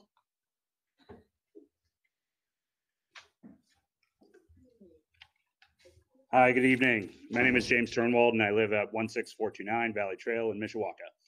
My two oldest daughters are currently in 5th and 3rd grade at Meadows Edge, and I'm thrilled to share that my third daughter is about to dive into kindergarten this fall.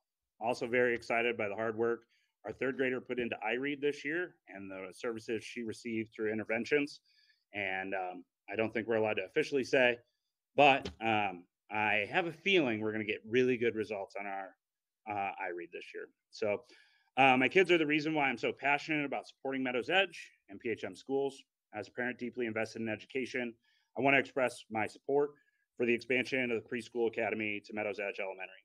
Last year, my wife and I considered enrolling our daughter in the Madison Preschool Academy. Unfortunately, the details and logistics just didn't work out, but I know that is also the case for a few other families. Additionally, the early learning academies at Mary Frank and Horizon are too far north for most Southern families to realistically access. The benefits of early childhood education are well documented and far-reaching. Research consistently shows that children who participate in high-quality preschool programs exhibit improved cognitive abilities, better social skills, and enhanced academic readiness. These programs can make a big difference in preparing children to succeed in school and lay a strong academic foundation for our little ones. This is a great investment that promises a brighter future for our community and will be a great benefit to families in Penn Township. Expanding the preschool academy will offer continuity in our children's educational experience. I just imagine how great it would be for our kids to smoothly transition from preschool to elementary, seeing those familiar faces and reducing first day jitters, and to make them feel comfortable and excited about learning. Plus, having preschool and elementary education in one place means our educators can collaborate, share ideas, and give each kid an even more enriching experience. I do have a few questions about the program. My two questions are largely focused on the projected timeline, which I think I heard tonight. August is coming quick, so I guess my question would be more refined to how will it be promoted? And then my larger question is around what room the new program will be located in, how will that decision impact the overall capacity and enrollment management at Meadows Edge? Will the same quantity of sections per grade level be maintained, or will the trailers in the back of the school have to be used for staff or classroom space? Additionally, I want to make sure that I mention that retaining our existing teachers, especially in a Title I building that has the largest percent of Title students in the entire district, is really important. Education isn't just with early education, it's the continuity of all grade levels. And so I view this investment as a great first step, but hopefully there are better ways to retain, additional ways that we can retain all of our amazing staff. We've seen a lot of turnover in the kindergarten. 3 minutes have expired. Thank you. And I would hope that we could retain those teachers moving forward. Thank you. Thank you, Mr. Turnwald. Okay, board members, any further comment? I have a question. Yes, sir. Yeah, this is it's just for Meadows Edge, right? We have this in other schools. Preschool? Yeah. Is that your question? Do we Right. preschool? at I other was schools? wondering about the transportation issue.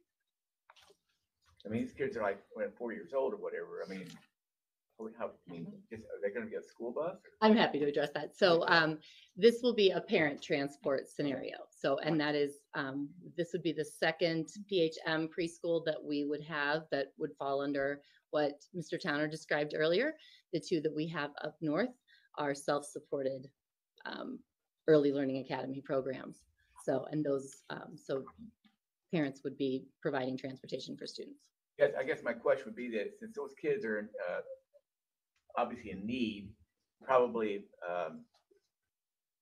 economically hindered as well, do you see any problem with parents being able to get their kids to, or is that going to be one of the conditions that parents are able to bring their kids to school every day, or they can't be in a program? So we're going to work through, I'm sure, different situations and scenarios, but one thing that we do know is by code in Indiana, if you are 4 years old, you have to be in, okay, am I right? It's called a Bessie seat. Is that correct? A student not enrolled in kindergarten or not yet kindergarten, essentially like a child seat. Car seat, car seat, if you will. Yes.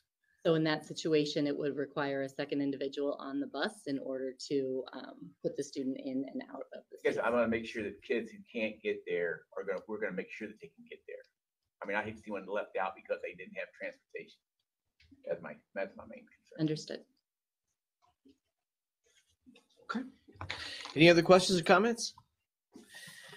Hearing none, do I have a motion to approve the recommendation, reconfigure the grade levels of Meadows Edge Elementary to include preschool? I said, well, A second.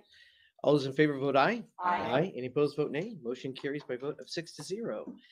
I want to thank all those who participated in great presentation. Dr. Short, of course, thank you. Dr. Dean Null, appreciate you always. Mr. Towner, thank you. Mrs. Higginson, it's great to see you in that video. And speaking of great to see people in the video, thank Katie Carroll for us, will you? That was a great video. Get your teach on over at Walt Disney Elementary School. It's been a very exciting project to watch. Me too. Okay, we'll move on to our next item, which is item number 9, the discussion item for field trips. Dr. Thacker. Thank you, President Riley and Board of Trustees. We're very happy to present to the board the middle school presentation on proposed overseas trip to Europe for the summer of 2025. Joining us to present this evening is Discovery Middle School counselor, Ms. Abby Harder-Lopez, and apparently Dr. Dean Null. So I will turn this over to Dr. Short, and she'll introduce the other 12 speakers. Thank you, Dr. Thacker, President Riley, members of the board. Very exciting potential upcoming trip. And yes, Dr. Levon Dean Null will formally introduce Mrs. Abby Harder-Lopez, who will be one of the trip sponsors. Yeah, good evening. So good to share with you on a different topic this evening. If you remember recently, we did approve some of our very popular trips. So the middle school Japan trip that will be going this summer, then also a couple high school trips. So we are very excited to look at, we've traditionally gone that every other year, kind of to Asia to Europe. So we are back to Europe in 2025. So I'm very excited. Mrs. Harder-Lopez is going to share with you that trip to Paris, Provence, and Barcelona. Hello, good evening. President Riley, Dr. Thacker, and member of the board. Thank you for having me tonight. We are very excited to share this opportunity for the middle school students. We would like to propose a trip abroad to Paris, Provence, France, and Barcelona, Spain for the summer of 2025.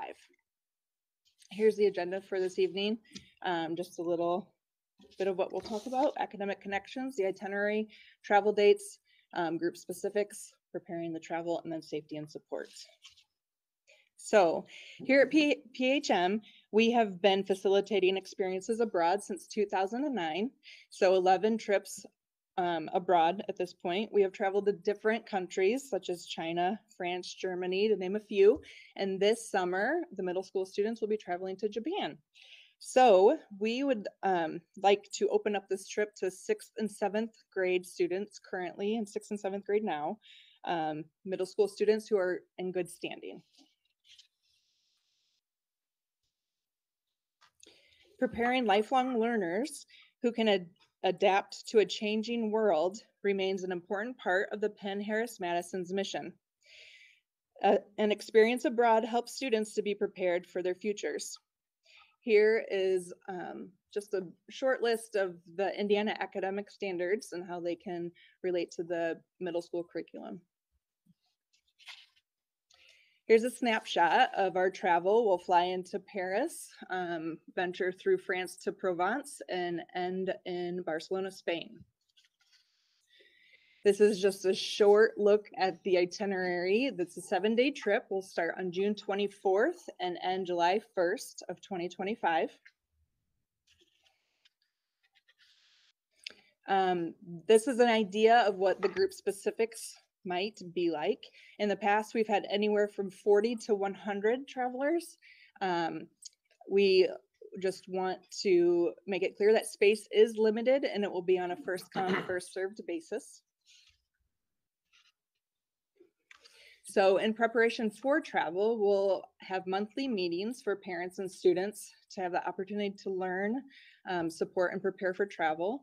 And that will include a half day where students and parents can come and have like a cultural experience day. They'll have a lot of team building sessions as well. We'll be using Explorica by World Strides. This is a travel company that PHM has worked with for many years. They have over 50 years of experience. The tour directors provide 24/7 on-tour support for the travelers. They work and live in the cities, and they speak all the local languages of where we will be. They will also be our safety partner. They go above and beyond. They have a global presence in many cities and on many continents. And they have you can cancel for any reason with their travel protection plans. Here's just a list of everything that Explorica offers. The payments or the costs for students will be just over $4,000. That will include the protection plan. They offer flexible payment options, and Explorica also offers a personal tour donation page for students and families to donate to. Thank you. Do you have any questions for me? Board members, questions or comments? My perennial question, do we get to go? Yeah. Yeah. So the students, like I said, we are going to open it up to the students first and see how many students are. I didn't really mean that. Oh, okay. I was like, I can give you logistics if you'd like, but yes, parents can go. Since 2009, board members have asked that question. The answer is always Every year. no. Oh, yeah. No, I'm just, I appreciate your response. Frank. Thank you. Thank you. Very good. Thank you, Ms. Harder Lopez. Board members, any questions or comments? Okay, hearing none, do I have a motion to authorize the planning and preparation for the middle school student teacher trip to Europe on June 24 through July 1st, 2025 as presented? I so moved. I second. All those in favor vote aye. Aye. Any opposed vote nay. Motion carries unanimously. Thank you again, Dr. Short. Thank you, Dr. Dean Null. And thank you so much, Ms. Harder Lopez, for presenting this information to the board.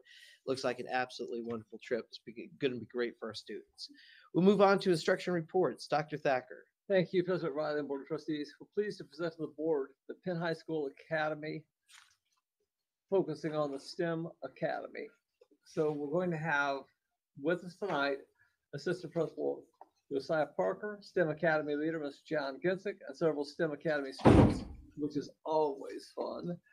And Dr. Short will introduce this item for us. Thank you, Dr. Thacker, President Riley, members of the board. Yes, very excited this evening to welcome both Mr. Josiah Parker as well as Mr. John Gensick, and I know they have some fabulous students here with us. I think you will be amazed at what our STEM programming is happening, what's going on with our students and what they're able to do with it. So welcome. Thank you, Dr. Short. Good evening, Dr. Thacker, President Riley, members of the board. I'm real excited to be here, as always, to present some amazing things that are happening at the high school. I had a kind of a long spiel with some jokes. I was going to give Noah a hard time again. You didn't have to do with my attire, but the kids have been waiting out here for a long time, very patiently. So I'm going to skip all that, let them go, and let them talk for themselves, because that's kind of what we're all here for as the kids anyway. So I'll just go ahead and introduce our STEM Academy leader, Mr. John Gensick. He's been in this position for several years and keeps helping push the way through and create some great opportunities for our high school students in the STEM Academy. Dr. Thacker, President Riley, members of the board, and you see the goal we have here, and let's get to it. There's a lot to be thankful for in the STEM Academy. I had this slide last year. Transportation is vital to get our students out into places, whether it's the Indiana Dunes National Lakeshore, whether it's to places in Mishawaka, whether it's to elementary schools to help plant trees. You can see the pictures here. Another thing to be thankful for is the Education Foundation. They help get us money to plant a lot of orchards across the district. And this past year was a phenomenal year for the fruit trees, especially at Elm Road. The 5th grade teacher down there was able to harvest a lot of fruit and do some different things in the classroom. And we're looking, because of collaboration with the Education Foundation and Penn Grown, to be able to move some fresh fruits and vegetables through the Penn School food pantry to students who otherwise wouldn't be able to get it. And so all those things up there the Education Foundation does for us, we're very thankful for, along with all the volunteers and mentors we have. New things this year, we had Jim Langfeld clear some land at a property, and he gave us a bunch of logs. And I had done this project at my folks' house where a portable sawyer came out, and we were able to mill boards in front of students with Dan Vogelstein's classes and some biology classes, some other courses, be able to see it happen, turning logs into boards. And right now they're seasoning to be able to be used in the classrooms in the near future as they dry out. So I'm excited for that. We'll see what other kind of opportunities open up because of other logs that become available to us. The greenhouse has seen revitalization because of the Education Foundation's investment. You can see some potatoes and tomato plants being grown there. The building trades house is coming along wonderfully. And in chemistry, we have new distillation equipment that has been about to be put into use by Mr. McClellan's ICP classes. Since the last board meeting, we've had a lot of robotic success. Not only the quality robot award, but just recently another blue banner earned by the students in 135 down at Plainfield. Mr. Marsh, Mr. Shellhart, Ms. Fielding are crushing it. There's been no letdown with the change in robotics coaching. All of these I could talk for a long time about, and you're going to hear a little bit about one or two today, but we're going places, doing things. The thankfulness to the Education Foundation for funding some of this, to the PTO for supporting some other projects, and transportation for being able to help us go places that otherwise we wouldn't be able to go to. I'll highlight a couple of them here. One is we took 2 charter buses to Peoria, Illinois, because a Body Worlds exhibit was on display there that had been in Scranton, Pennsylvania the year before, and is only in a couple different places across the globe. And Ms. Zerfus wanted to go to Pennsylvania, and then we saw that it was coming to Illinois. So then we put it on our calendar to go down to Illinois, and it happened to be right next to Caterpillar Visitor Center. So we could see a whole bunch of different STEM things all within walking distance of each other. There's a Holocaust memorial at the same spot. So it was just a great experience to see a bunch of different things in downtown Peoria. And then Taylor will talk more about this Harris Township Park project in a second. Just last week, Zach Lopez, Fabian Lopez, Steven Sanders were recognized for being aspiring new teachers to the profession in their first 5 years of teaching, and we're able to go to Denver to go to the Science Teacher Association National Conference. And all of our STEM staff are worthy of recognition, but these 3 were recognized last week in Denver. We have students that go to Harper Cancer Center every summer and participate in their research projects. We have students on campus in Notre Dame through different professors who are wonderful to work with. And some I've already talked about with the trees and the Harris Township project. And Zach Lopez and Michelle Miller in co-taught biology, they work with the local fish hatchery to raise up salmon that people in our community fish for regularly. And I'm excited to go charter fishing later this spring as well. So with that, I'm going to turn it over to Anika Amin to talk about her experiences specifically, and then we have 2 other students after that. So Anika, come on. Hello, I'm Anika, and I'm a senior this year at Penn. I'm also the president of Penn Medical Club. This club offers opportunities to fellow students to pursue and expand their interest in the medical field. And this is done through professional speakers, dissections, and then activities that we create catering to our members' interests. Some STEM classes that I've taken are AP Chemistry, AP Biology, and I'm currently in my 4th year at PLCW biomedical science pathway that is offered here. I've had the opportunity to have lab experience over at Notre Dame for the past 2 summers, and the skills and knowledge that I've acquired at Penn have helped me become successful in this lab. Currently, I'm planning on going to IU and majoring in neuroscience. I feel like Penn has helped me find a passion in pursuing a pre-med path, and the classes in the various clubs that are offered here all help further my interest and set me up to success in college, which I will start. Thank you. Excellent, Anika.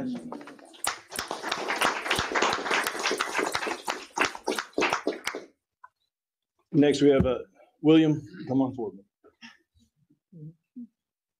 I'm William Simmons. I've been in STEM programs all 4 years of my high school career. I'm a senior at Penn. These classes have helped me in my high school, both academically and in my future plans. I've been in 4 classes in the engineering pathway, including the capstone course, Engineering Development and Design. And I also spent a year in manufacturing and robotics. These classes have helped me not only in my academic career, but also in my choice of college and my major, and in connecting with people who can help me in my further endeavors. These programs help narrow down my path in engineering to mechanical engineering, as I found that I enjoyed mechanical engineering, the intricate nature of mechanical design, and the interaction between mechanical systems. My courses at Penn have helped me prepare not only for my future career, but also my further education at Purdue University.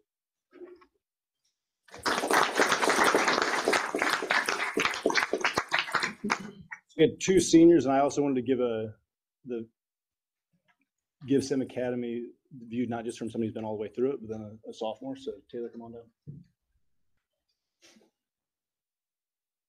Hello, President Riley, Dr. Thacker, members of the board. I'm so honored to speak with you about STEM at Penn tonight, specifically about our agriculture program. A little about me, my name's Taylor, I'm a sophomore, and I'm looking into a career involving conservation. My agriculture classes have helped me learn about nature in general, and I've really enjoyed working with Miss Sparrow, our agriculture teacher, and hearing about her experiences in the field. As part of this class, we helped with a prairie restoration project in Harris Township by the library, transplanting native plants, which was very educational. Even though it was 50 degrees and pouring rain, I still had fun learning about the process of rebuilding a prairie. Penn has helped me so much to discover what I want to do in the future and learn more about it. I'm looking forward to taking advanced life science next year and continuing my work with Penn FFA as a club officer. Thank you.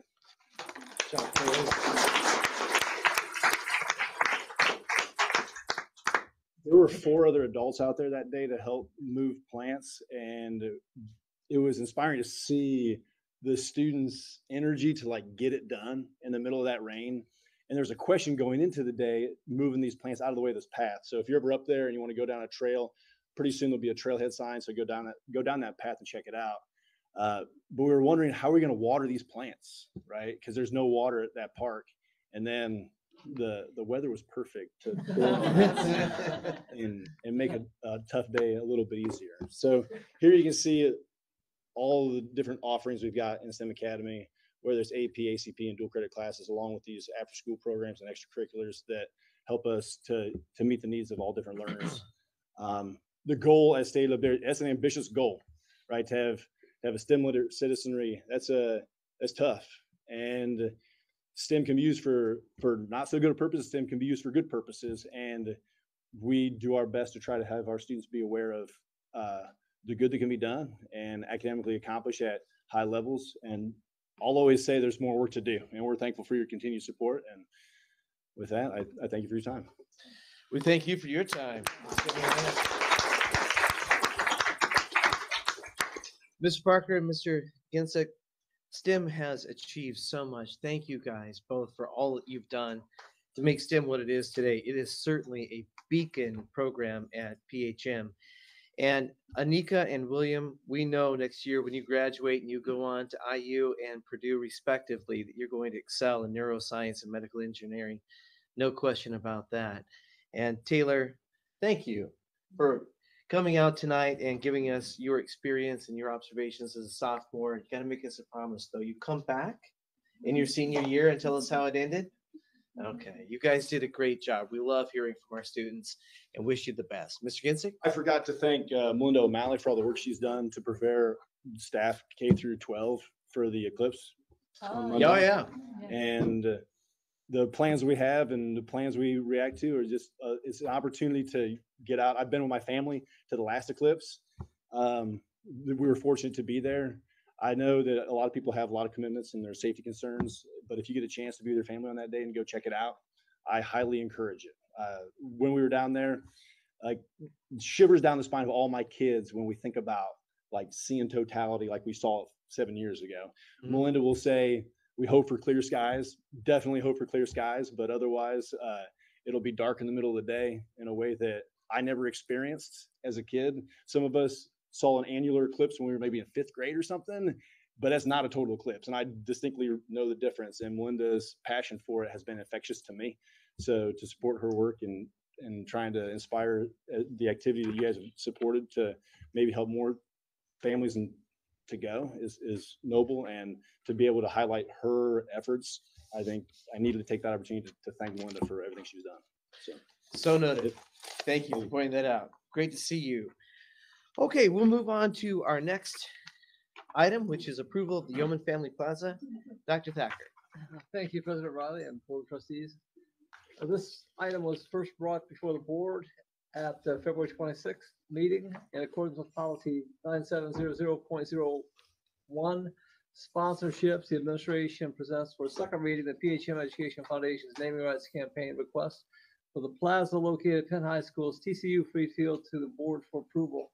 The PHM Education Foundation requests that the board approve the naming rights campaign to add the signage Yeoman Family Plaza to the plaza at Penn High School's TCU Free Field. The naming rights will be effective August 1st, 2024, and will last for 12 years. Thank you, Dr. Thacker. Board members, any questions or comments?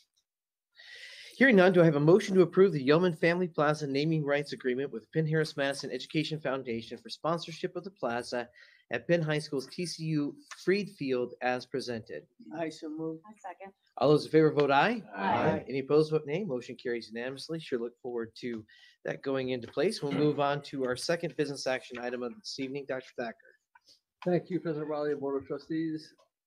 Chief Operating Officer, Dr. Aaron Less, is going to share a request for approval of construction of the Penn High School Fieldhouse project. I think we're taking it through. Yeah, we will. Thank you, Dr. Thacker. Good evening, President Riley, members of the board. We are very excited about this presentation this evening.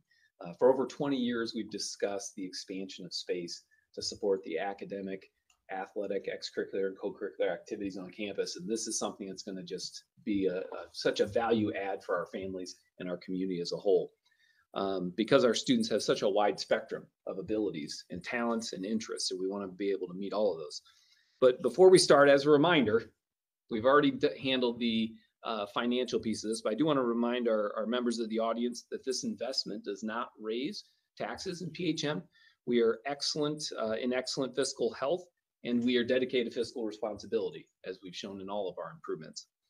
That being said, there were some things that we aimed to try to get done with this project that we weren't able to afford. And but through strategic design, we're well prepared in the future to continue, if needed in the future, add on to this building and do some great things. Remember, this is a marathon, not a sprint. So just so that we temper all expectations. Mike Chip designed the building for us. He's with Fannie Howie. He's present here tonight, as well as PHM parent Troy Madlam with Magnus Engineering. They provided us the most economical building plan so that we could maximize those dollars in this investment in our school community. As you recall, we began the process back in July with the design work. We completed all the financial requirements in the fall. And so this evening, this is the very last step, and that's approving the contractor. But before we do that, we would like to share a video of the field house so you can walk through and see what we are looking forward to sharing with our community. So I'd like to present the Penn Kingsman Field House, and it's going to walk us through that. You might want to turn the lights down just slightly. This new facility will increase our ability for providing more active learning spaces for our students. This will happen before the school day, during the school day, after the school day, weekends. This place, much like the rest of Penn High School, will never sleep. It's going to help support the academic programming, but it's actually going to increase just the space availability for all students. We talk about that co-curricular, extracurricular, fine arts, academics, sports. It's really going to meet the needs of all students in PHM. We know that more space equals more opportunity, and we know that more opportunity increases participation, and more participation increases student success in the classroom. So we're looking forward to that connectivity. So the new field house will have a 6-lane, 200-meter track. The lanes are wide enough for hurdles. Some of the challenges at some places. We appreciate that, Mike. We did a lot of investigative work to make sure that we talked to schools who have built field houses to find out what pitfalls they had, and we tried to address all of those. It's also going to be able to support all indoor field events, pole vault, long jump, high jump, shot put. All those things can be going on while we're still running on the track safely, I might add. The construction will also support activities like baseball, softball, golf. We've got hitting nets that will be able to be brought down in that multi-surface area so you can do some hitting. You're looking right now at a hallway lookout that oversees it. So if you think about the marching band or robotics or any sport or activity that requires coaches to be up above to see what's going on and how the movement works, they'll be able to be there. It's going to support, obviously, basketball, volleyball, tennis, all those things that happen indoors. It's 2 wood courts, 2 multi-surface courts. So it's very flexible to meet the range of needs for all of our programming. It will have, when it's completed, 4 locker rooms. It's going to have 2 classrooms with a movable wall. It'll have an athletic training room, bleacher seating for over 800 people, and storage to support all the equipment so that we can use the field house and not have to take a portion of the field house just to store the equipment that we want in it. So a lot of great things. You'll also have a security office, a concession stand, all the normal things that you need for an activity center such as this. And most importantly, event parking, which as we may need in the future, more student parking, we'll be able to park some students over there. The construction will not impact the daily operations of Penn High School because of where it's located. It'll be located between, if you're looking visually at McKinley Highway, right by the new culverts, which I'm sure most of you have already visited or may visit this evening, and the new fire station. Back behind there, PHM owns that land, and that's where that will be constructed. So without further ado, we would like to recommend the contract for the Penn High School Fieldhouse, the lowest and most responsive bidder, which is R. Yoder Construction, is a local bidder out of Napanee, for a base bid of $14,741,535, and alternates number 1 for a south parking lot, number 3 for the resinous flooring in the locker rooms that helps with slips, trips, and falls, and the restrooms, number 4 for the operable wall between the classrooms, number 6 for the interior metal panel, and number 8 for that support addition for all that storage that we're going to need for all the great activities that are going to take place. So the total award is $15,926,745. We included a letter of recommendation as well as the bid specs. We really appreciate all of our local bidders. We had 5. It was a very good turnout. Mike, I really appreciate all the work Fanning Howie has done on behalf of the district to make this a possibility. He designed a building. He said he was going to do it under budget, and he was successful. So I appreciate that.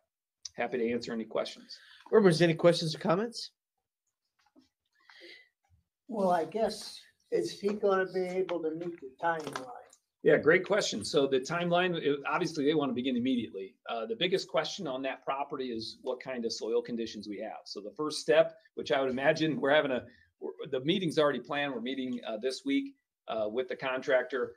The first thing they'll do is, unfortunately, Mr. Genzik, I don't know if you're still here, we don't have a lot of great trees on that property. Most of it's scrub trees. So we won't be able to use some of those, as he indicated, for our STEM activities. But some we may, and we will, if we can.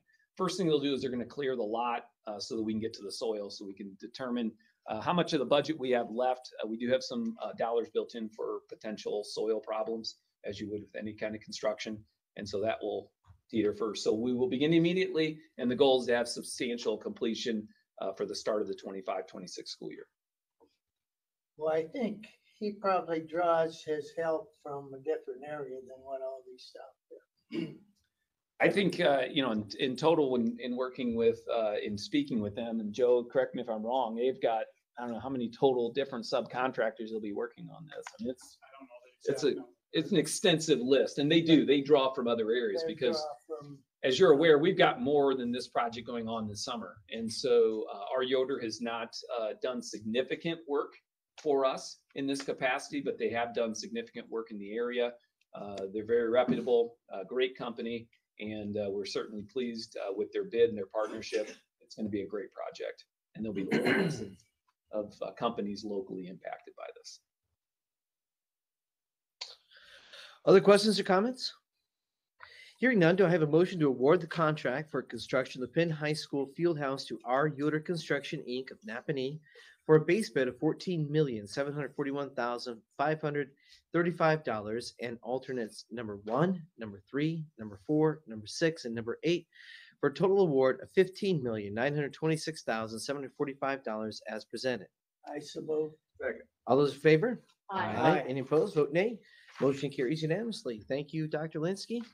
And we look forward to the project being completed. It's an exciting project for all of us. Absolutely. They're starting right now, 9 o'clock. Let's keep moving. We'll go on to item 12.03, which is approval of professional services agreement for capital improvements. Dr. Thacker. Thank you, President Riley and Board of Trustees. Chief Operating Officer Dr. Alinsky will continue with our next item, which has an approval of a professional services agreement. Thanks, Dr. Thacker. Good evening once again. We're asking for your approval for professional services to evaluate, recommend, and assist us with the specification and bid documents related to capital improvements for audio and visual enhancements at the Penn Arena Gym, as well as an auditorium. If you've been in those areas, you know that we need a little help with our sound systems. TPC is who we're recommending. They actually helped design the original sound systems, some components that are still active today from the late 80s. So we're looking forward to working with them. They have a long-standing in the district. We're hopeful that this improvements can be made this summer, so we're recommending the agreement be approved for $10,000. Thank you, Dr. Linsky. Any questions or comments? Do I have a motion to approve the professional services agreement with TPC Technologies, Inc. to review existing audio-visual systems, design improvements, and prepare bid documents for both Penn High School Arena and Natatorium for a total fee of $10,000 as presented? I so move. Second. All those in favor vote aye. Aye. Any opposed, vote nay. We'll show that as carrying unanimously. I do want to keep the meeting going expeditiously. But a couple of school board members, including myself, have indicated that we need to take a quick break. So we're going to take a 5-minute break, and we'll be right back on the record.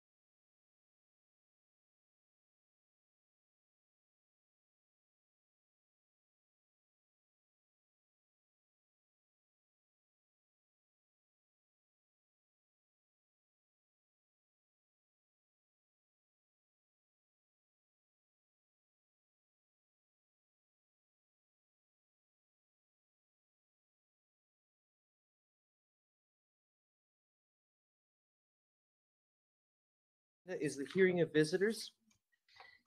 At regular board meetings, the public is invited to address the board on general topics under the hearing of visitors without registering. A time limit of 3 minutes shall be enforced for persons wishing to speak during the hearing of visitors. Board Attorney Mr. Jeff Johnson will keep time and will let you know as your time is expiring. It is requested you state your name and address at the beginning of your comments. Individuals may speak once, only once during this section of the agenda.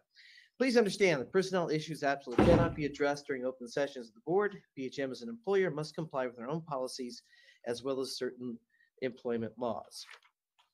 BHM has a clearly defined procedure for personnel issues, that is, concerns about individual employees of the district should be brought to the superintendent or to his designee. I do encourage any member of the board who has a personnel issue to follow that procedure.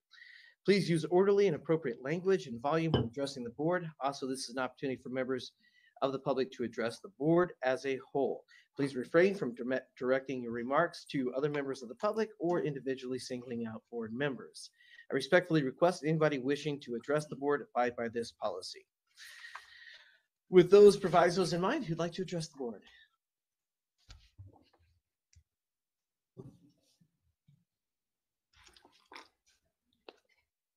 My name is Brent Curtis and I have 2 children in the PHM schools. They say you can't help those who don't want to be helped.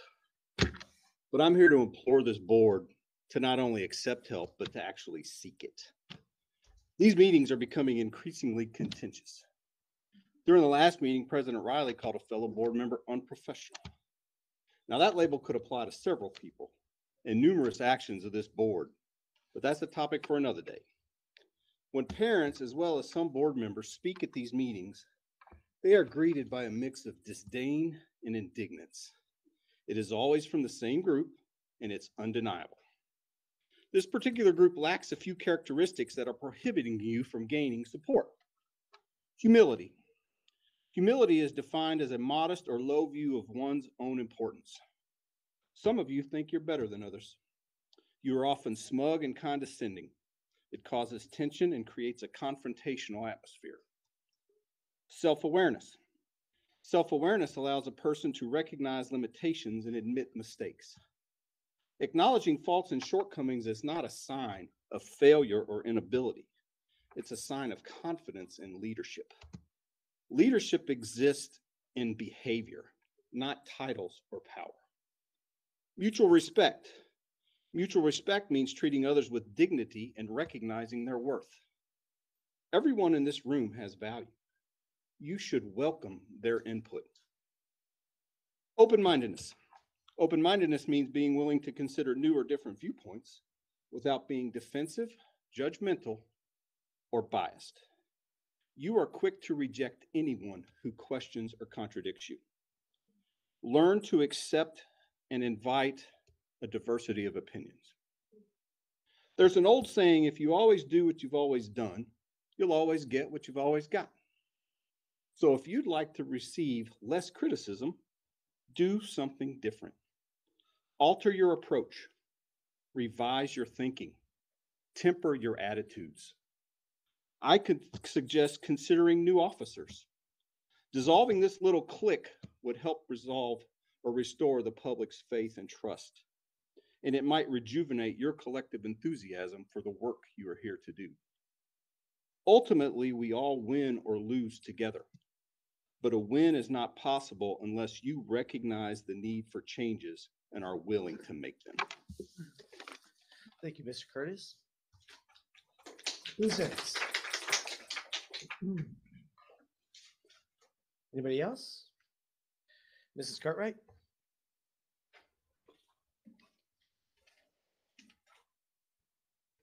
Tina Cartwright. Not really sure what you guys are doing here with all your rule changes. You are turning our school board into a laughingstock. Your behavior is embarrassing, and you're acting like whiny little children throwing tantrums to get your way. I've watched you change and twist and remove rules over the last year, all to fit your agenda and interests. Rules that you never cared about before. Never. I've been coming to board meetings for years. Never have I seen this. But when you're met with a little resistance, you can't handle it and have to find some way to silence people. You're trying to silence fellow board members, which in return is silencing parents and community members. Oh, wait, you prefer the term stakeholders. Parents and community members that voted for them to be in the seats that are right next to yours. You basically admitted that this current change was regarding the gentleman third from the left. Last I remember, there was a policy regarding retaliation in PHM. Oh, wait, just like Mr. Dallas said, the rules must not apply to you. I remember speaking to you after your debate against Brian Jones. I said I appreciated the candor, and that is what we needed more of. You assured me that we would have more roundtable discussions to encourage communication. That was about 18 months ago, and I've yet to hear about any of these actually taking place, let alone participate in any. You treat each other so poorly, you bully, you talk down to one another, and you're disrespectful. You're supposed to be the leaders of our school system, and you are not leading by example. At the very least, you should hold yourselves to the standards that you expect out of the students in this district. Thank you. Thank you, Mrs. Cartwright. Who's next? Okay, hearing none, we'll move on to board reports and requests. Board members, as a reminder, we have a 10-minute limit per board member, and we are governed under Robert's Rules of Decorum. I'd like to allot myself my time, and Mr. Johnson, let me know when I'm at around 8 minutes. I want to address an issue that has come up at previous school board members, at school board meetings, that involves a video and the school board and the administration's response to the video. The time is now appropriate for me to say something about it because the investigation surrounding the video has concluded. And I'll explain what I'm talking about in just a minute. On September 15, 2023, a member of the community posted a video. The video was disturbing at the least. As a result of the video being posted, the administration decided to deliver a letter to the video maker instructing him not to come back on school property. After receiving that letter, the individual who made the video then filed a complaint with the Office of Civil Rights, and he alleged retaliation. Thereafter, the Office of Civil Rights issued a determination after conducting an investigation and found on March 14th that there was insufficient evidence of any retaliation, and the Office of Civil Rights dismissed this individual's complaint. That's the timeline of events. I have been very hesitant to say anything while the investigation was underway. I think I made a few remarks at Walt Disney Elementary, but beyond that, I've let the investigation take place. It's now time to discuss the video and why the school district acted in response the way it acted. When I previously made remarks at Walt Disney, a few members of the public quibbled with me about my choice of describing what happened in the video. I'm not going to use my own words to describe what happened in the video. I'm going to use the words that the investigator concluded and put in the investigator's determination. The investigator concluded that on September 15, 2023, parent A posted a video on social media depicting guns, blood, and bullets directed at corporation personnel. Parent A's video showed the school board's president face superimposed over a character from a movie with multiple bullets shot at the character. That school board president is me. That was my face that was superimposed on a character who was having bullets shot at. Some people have said it wasn't a video, it was a meme. Some people said it wasn't bullets, it was words. Well, don't take my word for it. Take the word from the OCR investigator who investigated the retaliation complaint and came to the conclusion it was guns, blood, and bullets. The opening frame of the video is particularly disturbing as a semi-automatic gun slowly turns toward the viewer and fires.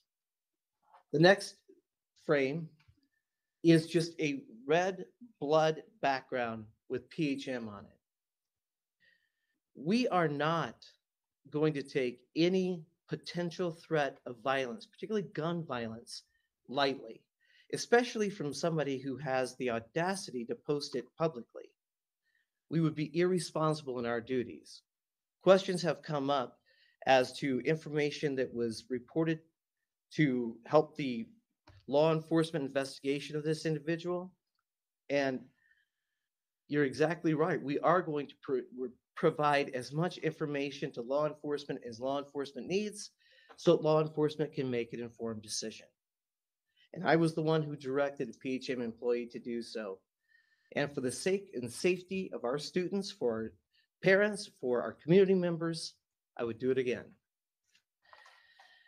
Anytime that there is a video depicting guns, blood, and bullets, anytime that there is a video depicting a member of the school board or the administration being shot at, we are going to take it seriously. In early December, law enforcement made the decision that the video did not rise to the level of a criminal act, and that's law enforcement's decision. After law enforcement issued that decision, the administration rescinded the no contact order. However, I strongly support what the administration did from the time that this video was posted until the time that law enforcement indicated that the criminal investigation was no longer pending, because, as I indicated, whenever there are guns, blood, and bullets directed at PHM, we are going to take it seriously. We're going to assist law enforcement. We're going to do everything that we can to ensure the safety of the people who come here, attend here, and work here. I will reserve the balance of my time. Any other school board members? Yes. Mr. Chaffee. Thank you. Due to the very serious nature of this matter that I am about to address, I have a prepared written statement that I will read. I have sought legal counsel from my attorneys and others whose opinions I value. In the past 2 weeks, we received a document regarding an APRA request that Mr. Ben Dallas sought. This document, an email from the PHM Director of Communications to our board president, Chris Riley, is dated November 2nd, 2023, and includes the multiple page attachment that I have referenced at several previous meetings. We finally have that answer as to who the individual was behind it. He said it just a few minutes ago. It was our board president, Mr. Chris Riley. I have been forthcoming publicly in this matter about getting to the bottom of this, and it is very well documented over the past several months. I am appalled at the failed effort to politically persecute a parent who has been critical of this school corporation. I have often heard from many, President Riley included, about the seriousness of being elected as a trustee and the duties that accompany it.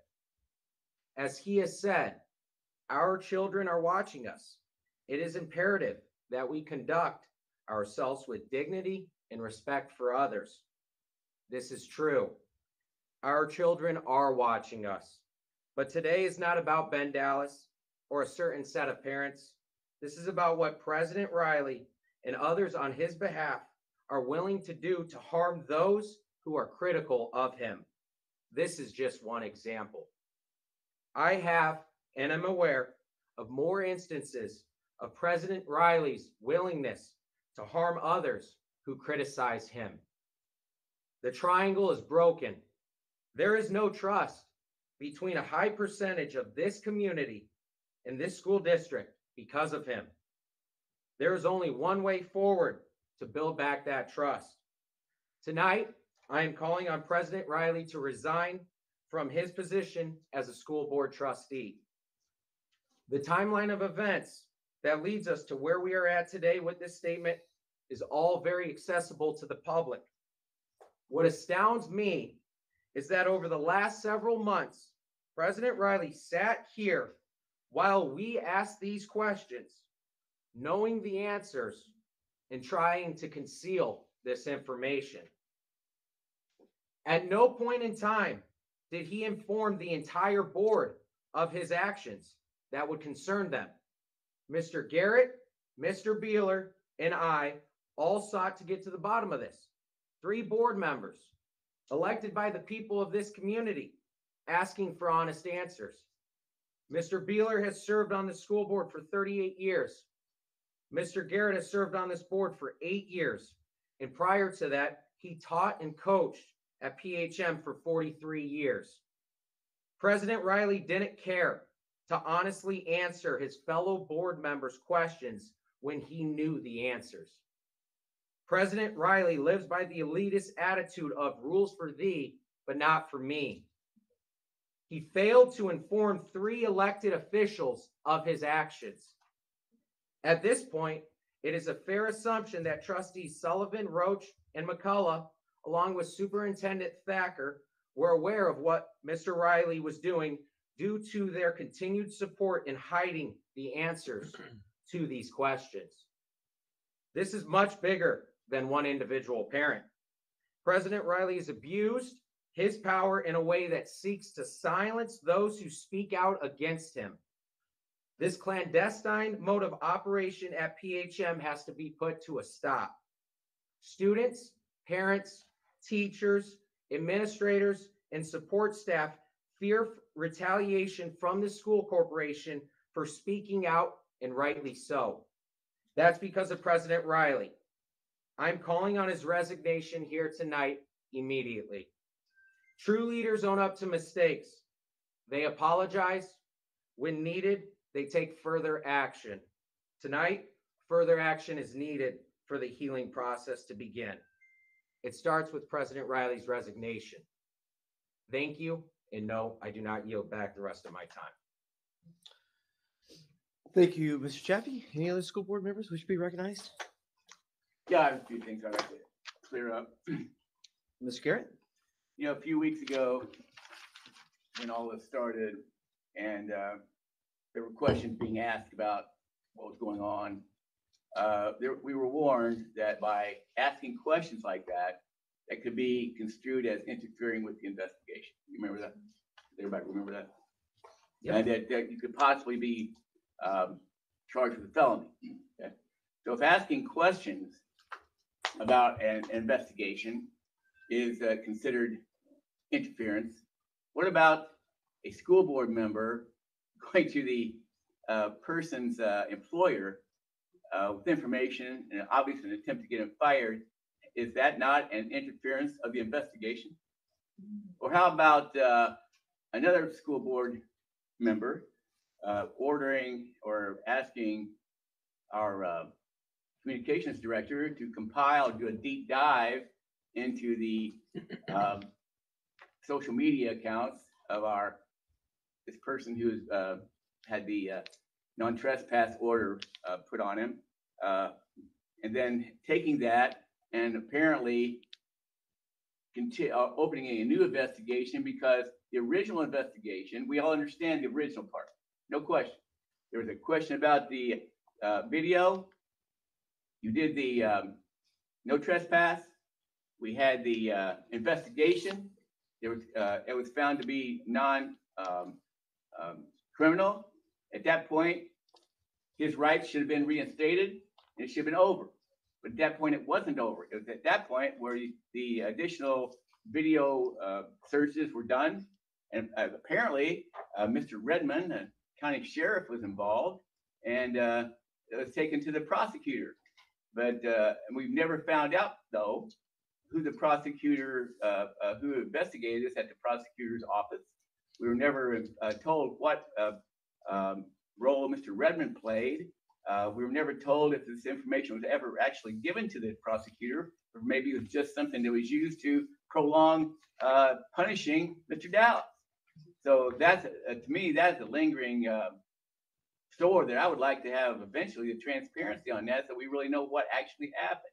You know, who actually, according to an email I've seen, excuse me, it was our president who asked for the documentation to be assembled. So I'm assuming then it was the president who took the information or gave it to the police or the prosecutor's attorney, prosecutor, whoever it was given to, and that was how it continued. All I know is we understand, and I understand completely the first problem, okay? You had an issue with the video. We did the no trespass. We did the investigation, and then it should have been finished, but it wasn't. So the part that went on and further, and it's what you didn't punish him enough. You had to punish him some more. So I want to know who ordered the documentations to be put together by our communications director. Who contacted or got in touch with Mr. Redmond, if anybody did? Who took it to the prosecutor's office? Who at the prosecutor's office or the sheriff's department or whoever did that second investigation? And when was it finally told that he was okay? And then we finally let him come back to the PHM event.